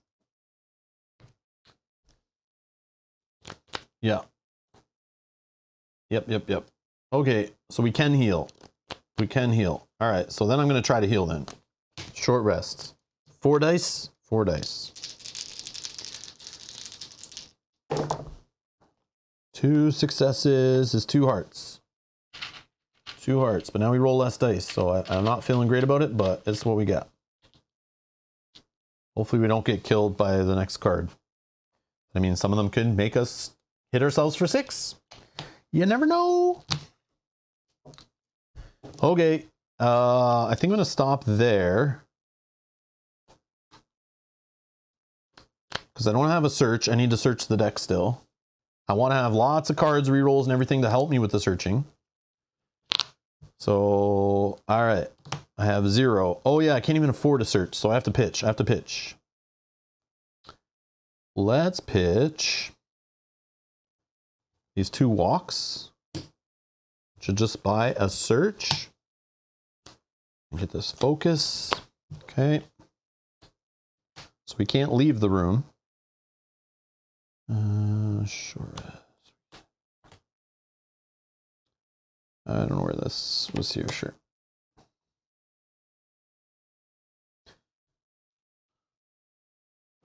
So if we get the search, yeah, healing might have been really dumb there. I probably should have healed after, but then again, the tarot card might wreck me.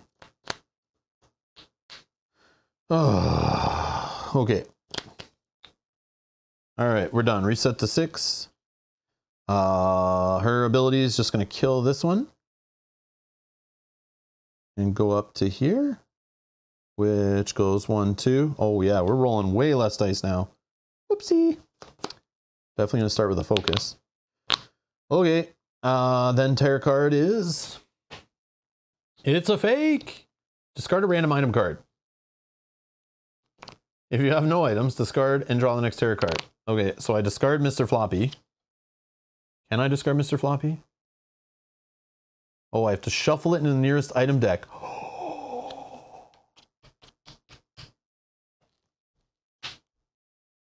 If this card is discarded for any reason, shuffle it to the nearest item deck, right?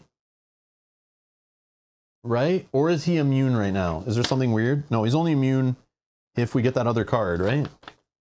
This can shuffle up the deck. We might see Carolyn pop to the top, but probably not.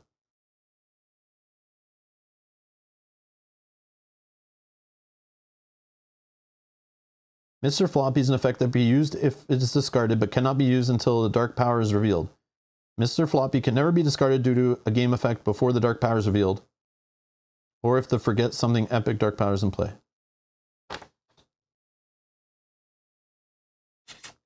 Yeah. All right. Here's the thing. How is that other card worded where they're all face up? Because do they stay face up?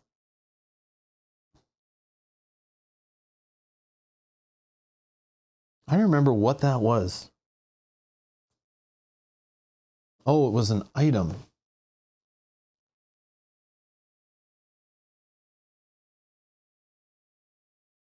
Are there rules based on shuffling items in? And does it tell me to flip them back face down, or do I not? And only this one's face down, like, you know what I mean? Yeah, this is a weird situation, right?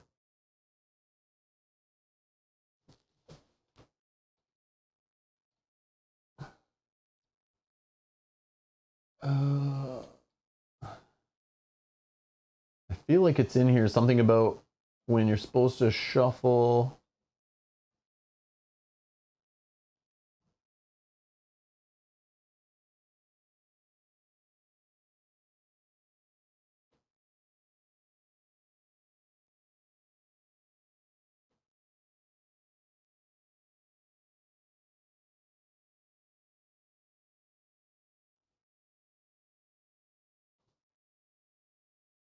Discarding, drawing, playing, removing. Discarding.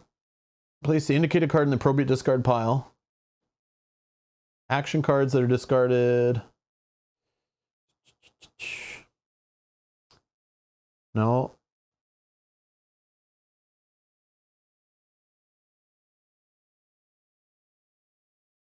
I don't know.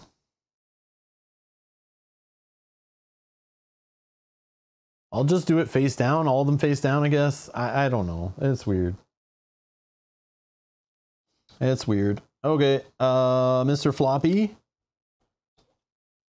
is getting shuffled in with Carolyn, Flashlight, Energy Drink, and Map.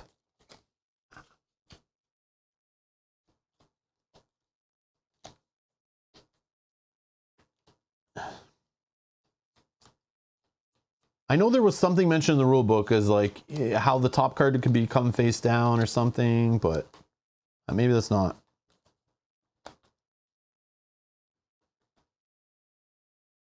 And I don't reveal the top, right? I don't think I reveal the top. But now there's 5 items in here. This is stupid. This is so annoying. Oh my god. Okay, let's just throw that there. All right. Oh my god. Discard a random item card. If you have no items, discard them, draw the next tarot card. Okay. So now the killer is going to move 2 towards us, but doesn't reach us. Yeah, this is lame. Lame, lame, lame. All right. Andrew, this is my first time playing. I don't expect to win, but like I said before, it's the search mechanic in this game. I understand you're supposed to be like at a disadvantage, finding the best items. It should be hard, but I'm a loot goblin in games, so I love to get items. I love to build myself up. I love to be more powerful. This game is not really that. Sometimes it is, sometimes it isn't. But searching for things is hard. Whenever I have to search for something in the deck specific, I gotta bet I won't find it, because spending time to sit and search, spending actions to do that, it pulls you away from the other things in the game you need to be doing, like rescuing hostages, moving around the board, you know, getting kill cards, buying other things to help your rolls. The search thing is like you're spending a whole bunch of action economy and actual resources in the game on it. But the whole idea that it's like blind cards and you can't search that easy, you need lots of successes to even get a good search. Otherwise, you're just taking the junk off the top. And then the fact that this adds in things that shuffle stuff back, it's just very frustrating. The whole item searching mechanic in this game is frustrating, and I know it's designed to be. But personal preference as a player, I love finding loot in games and using that loot, and I love leveling up and getting more powerful by the end of the game in general, in gaming, video gaming, board gaming, whatever. But yeah, and I even said right at the beginning, the fact that the win condition is relying on items, I knew I was going to be like, oh, this is going to be annoying. And I don't expect to win the first time. Obviously, there's lots of luck involved in these items, right? But the game is just toying with me at this point. So I don't feel bad. It's fine. I'm having fun. But yeah, it's just, I said right from the beginning, I knew it. I knew it was going to be trouble. Anyways, all right, let's carry on. I mean, we still could win if we get lucky. I don't know. All right, anything else? Did the killer kill? No. Oh, it didn't matter because there's nobody in his space, or her space. Okay. Okay. All right, let's just search. No, let's focus first. Let's focus first. Read the Mr. Floppy special rules again. Can never be discarded by game effect until dark power is revealed. Yeah, but I thought his power... Hold on. I thought his power... Oh, I guess. Ah, okay. I just took this as like, this also can't be discarded because it would just get shuffled back in the item deck, but it's just saying if it is discarded. So maybe I'm not allowed to discard it at all. Mr. Floppy has an effect that can be used if it's discarded. Ah, okay. I went too fast. I'm dumb. But cannot be used until the dark power is revealed. The Dark Power. Dark Power. Isn't this the Dark Power? Yeah, it is the Dark Power, right? Yeah, the Dark Power is revealed. I'm assuming it just means this is flipped, right?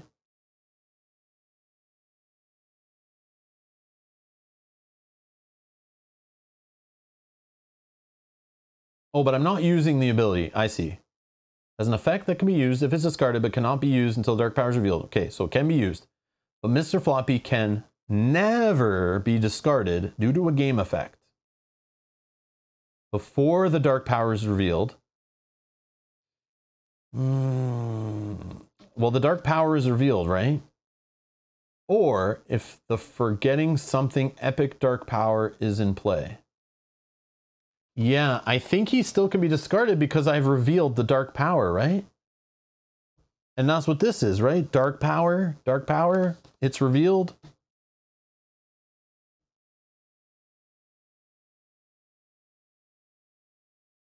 Am I doing it wrong? Is there something wrong here? Help me out. Help me out. Anybody? I'm not using his special ability. Yeah, that we know. That we know. Yeah, his special ability, if the Dark Power's been revealed, you may remove this from the game to ignore this effect. So I can if I see that card, but that card hasn't come up. Yeah, I think I'm still shuffling it in. I'm still shuffling it in, right? So I did do it right. I did do it right. Okay. So just to be clear for the record, can you please write down that Mike James is incorrect and Rob is right? Okay, just, yeah, no. Yeah, and then we're going to put it on a plaque and up on the wall. Yeah, okay. All right, perfect, thanks.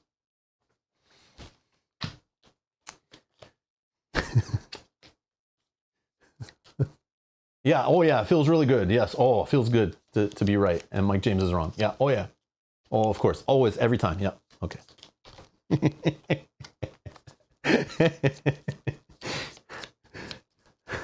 Got him.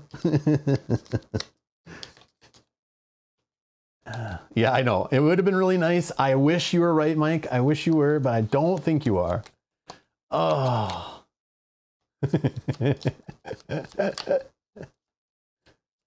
The card said shuffle it, not discard it, right? In that case, I think you have to shuffle.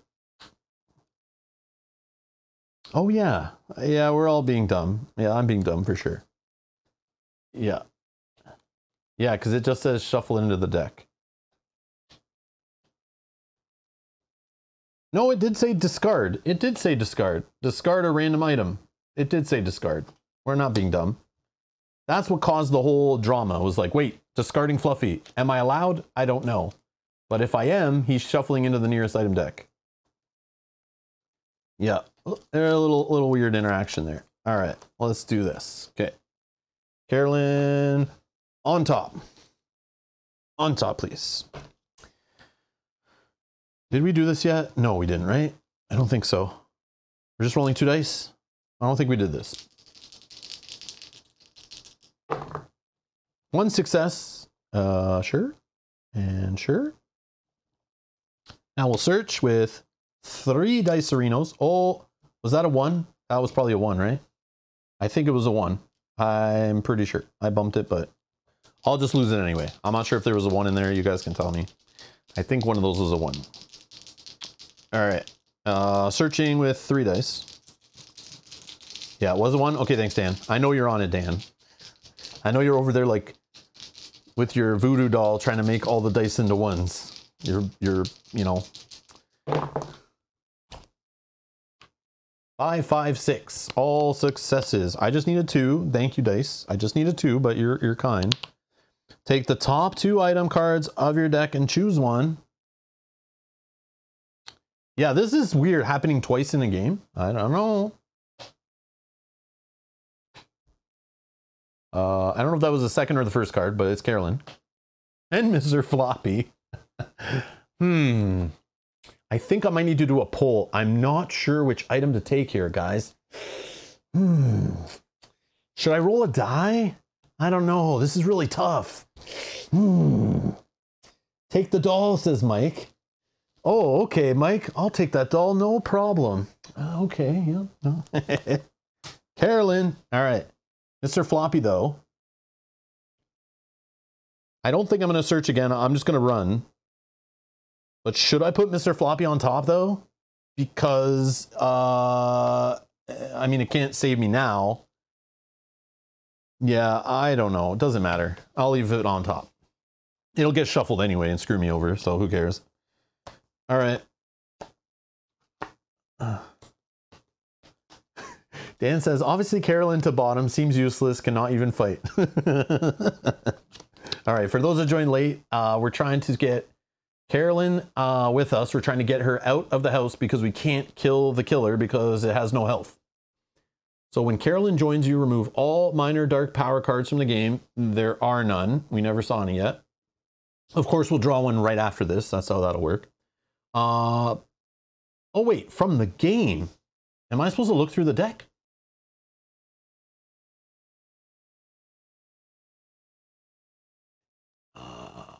Am I supposed to go through the deck and thin it out if it's in there? Huh. Huh. If they are out, I believe. Yeah, that's interesting, right? Because it just says remove them from the game. So I don't know.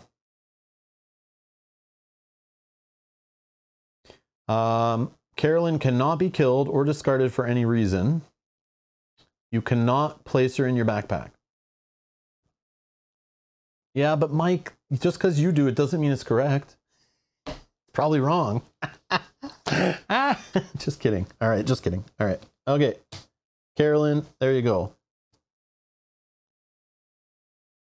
Just toss them out when they appear. I thought of that first, and I thought of that too. It was like, it says remove them all from the game. Like, it doesn't say discard any that are in play. It also doesn't say search the deck and go get any. It doesn't say take them out of the discard pile. It just says remove them from the game, which would make me think if they're in play, if they're in the deck or in the discard pile, they're removed from the game. But yes, I could just discard them as they come up. But that's the way I would take that. Is she now just is protection against minor dark powers? That's how I would take it, but who knows? I don't know the actual intent. All right, and we lose the time for searching, right? All right, now I think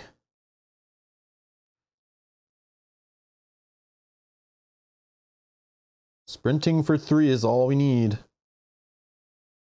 2 successes on a sprint. I have 3 money. I have close call. I need to keep guard. I think I stop.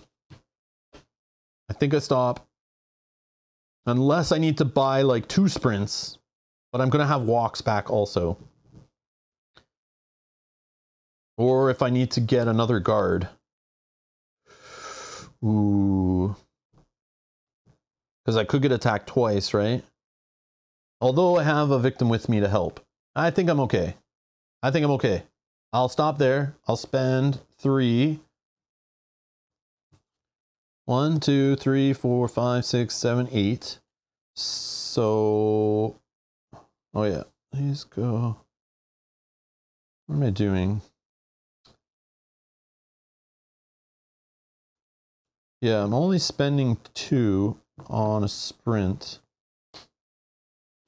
Because I don't trust 2 walks to get me 3 spaces. I don't. Yeah. So I'm leaving 1 on the table, or do I discard a close call to get 1 more? And then I have 2 for a second sprint or probably a second guard. I probably should buy a second guard, right? Instead of the close call. Yeah, I'm going to toss the close call for a 4th money to get myself a second guard. Because it would suck to die here, but it might still happen. Yeah. All right, reset to 6. Those will go back in. As much as I love to have 2 close calls in hand, I feel safe. I feel like the guards, I might be using them right here. All right. Killer moves in. Killer kills this one. This moves up. Okay, tarot card. It's all here. All down to the tarot card. Please don't shuffle Carolyn back in the deck. But it's only if I don't have her with me, right? Or something.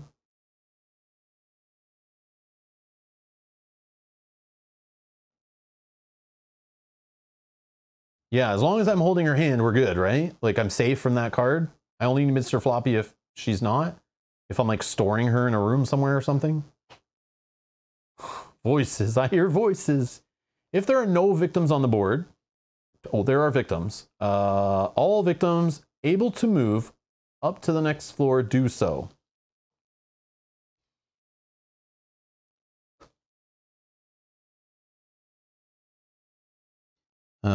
No. I'm assuming it just means one space. Or does it mean move as many spaces as they need? Like, you know, is this going to move up here like this?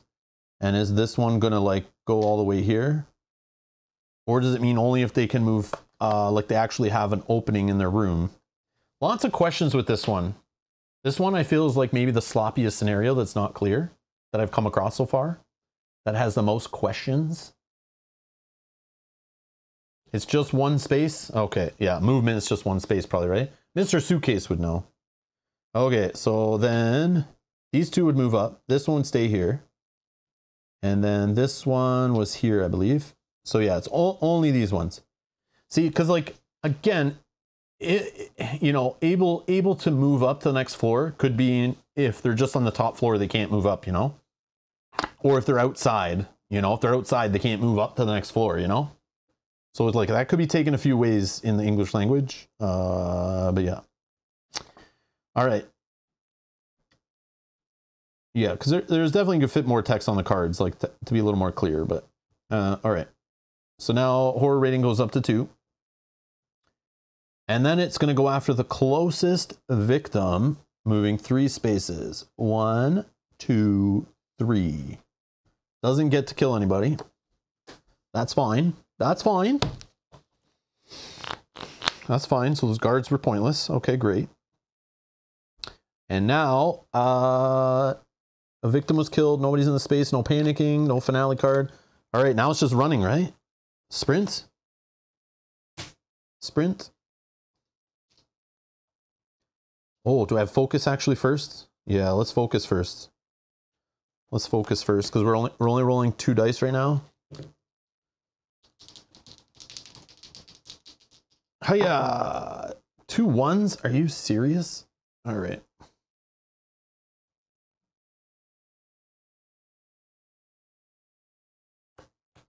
That's a 4 time loss. I'm going to spend 2 time and I'm going to re-roll it. I know this is probably bad. I really should just be focused on sprinting. Boom! Double success. All right. So time will go up 2. And this goes down to rolling 3 dice. Yes, yes, yes, yes. So I went from losing 4 time to gaining time, but I had to spend 2, so it's really like losing. Okay. Now we sprint. 3 dice. Oh man, another 1 in there. Come on with the 1s. No reroll, so we're just taking that 1 success, which is 2 spaces. And then it is, we're losing a time for the 1 and a time for this, down to 4. And then we're going to walk it out, walk it out. 3 dice. 2 successes, 2 spaces, and 1 time loss. GG. GG, we win for sure. I feel like it's not a win, but it's again the weird rules, the weird victory condition, I should say. Where is it?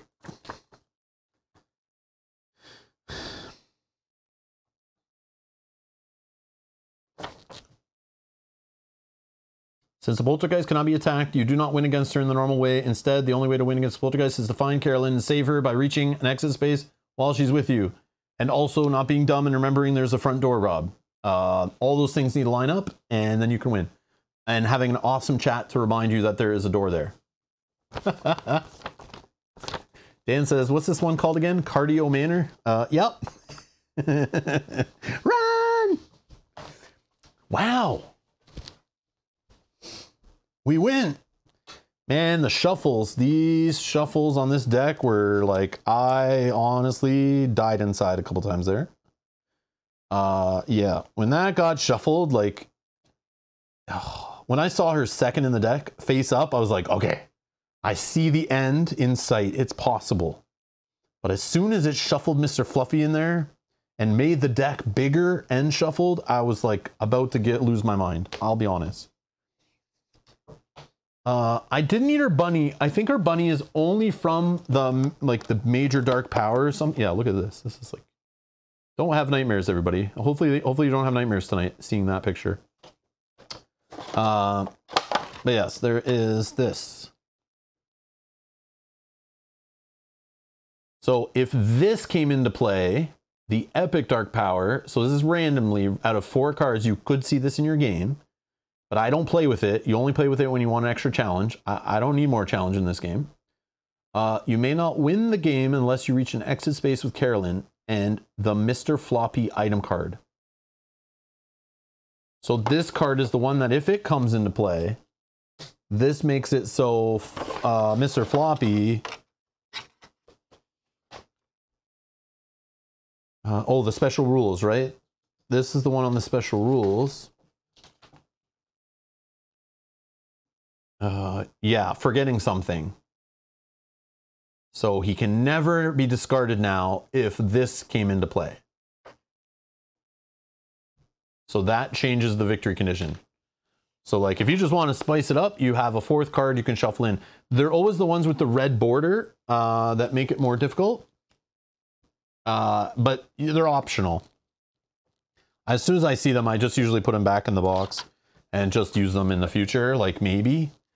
But like, I don't play this game enough to be like, you know, I got other games to play, right? I got to play different stuff on the stream, you know, so it's like, but I'm glad they're in the game. That's great, right? For someone who keeps playing and you know, they're like kind of solve the scenario. It's like, okay, shuffle that in or force that in the game, you know, like maybe make it 50-50 or something, discard a couple cards to make it show up more often or something. But yeah, that's it. We got out. We made it out of Creech Manor. Yeah, I like, this is messy. I don't know what's going on here with not fighting. I like that it changes the value of cards. Like I didn't even think about Critical Blow, Furious Strike, or Retaliate. That's very interesting. Should I have had Retaliate? Yeah, there's cards in here that control you. Oh, I didn't have any minor dark powers. Oh, there is a Carolyn. Where are you in here? If she's not with you, discard and draw the next tarot card. Otherwise, shuffle Carolyn into the item deck of the nearest item. Do not reveal the top item card. Wow. Oh, man. Oh, yeah, we put those on the bottom, right? Yeah, yeah. So, yeah, we didn't have any minor dark powers in the game, so that didn't matter. Yeah, these cards that actually come out and, like, fight you. But, again, healing can just help with that. I don't know. I don't know. Sacred Grove is another one I haven't tried yet. Is that the one I haven't played yet either on stream? I have one more, I think, that I haven't played yet. That's still in shrink. But I'll probably schedule that next week. Maybe Friday again. We can play some more Final Girl. But yeah.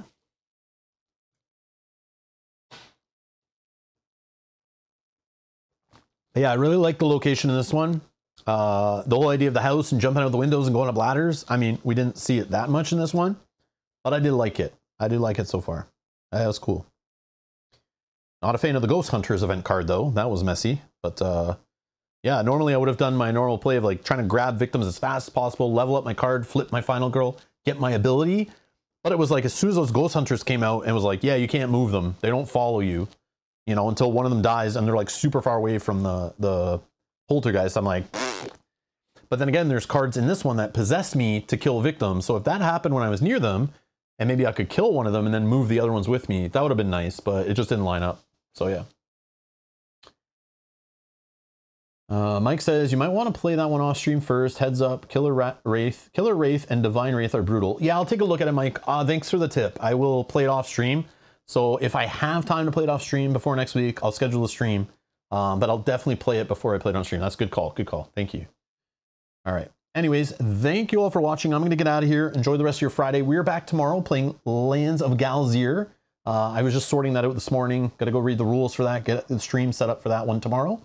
So Mel and I are going to be playing that one tomorrow. It's a campaign game, a sandboxy open world game designed by the folks over at Snowdale Design. So we're going to get that one cracking. So that's already scheduled. You can set a reminder for that one. If you want to watch more streams on the channel, make sure you subscribe, turn on the notification bell. Also check the playlist down below if you're looking for more Final Girl. Because if you're watching this in the future, there may be other ones that happen after. You can go watch or join us live for, or if you want to see the previous playthroughs. What else? I don't know. Thank you everyone for supporting the channel. If you'd like to donate to the channel, links are down below to help us, you know, afford games like this, buy games from our local game store online, to play on the channel, upgrade equipment, travel to conventions, all that kind of stuff. Thank you. Thank you, everybody. Thanks for all hanging out. Thanks for voting. Thanks for playing along, of course. And, yeah. Stay away from the TV if it's covered with snow on it. You know, if you're not getting reception on your antennas and your TV has snow on the screen, don't go stare into it. You might be possessed. Anyways, thanks you all for watching.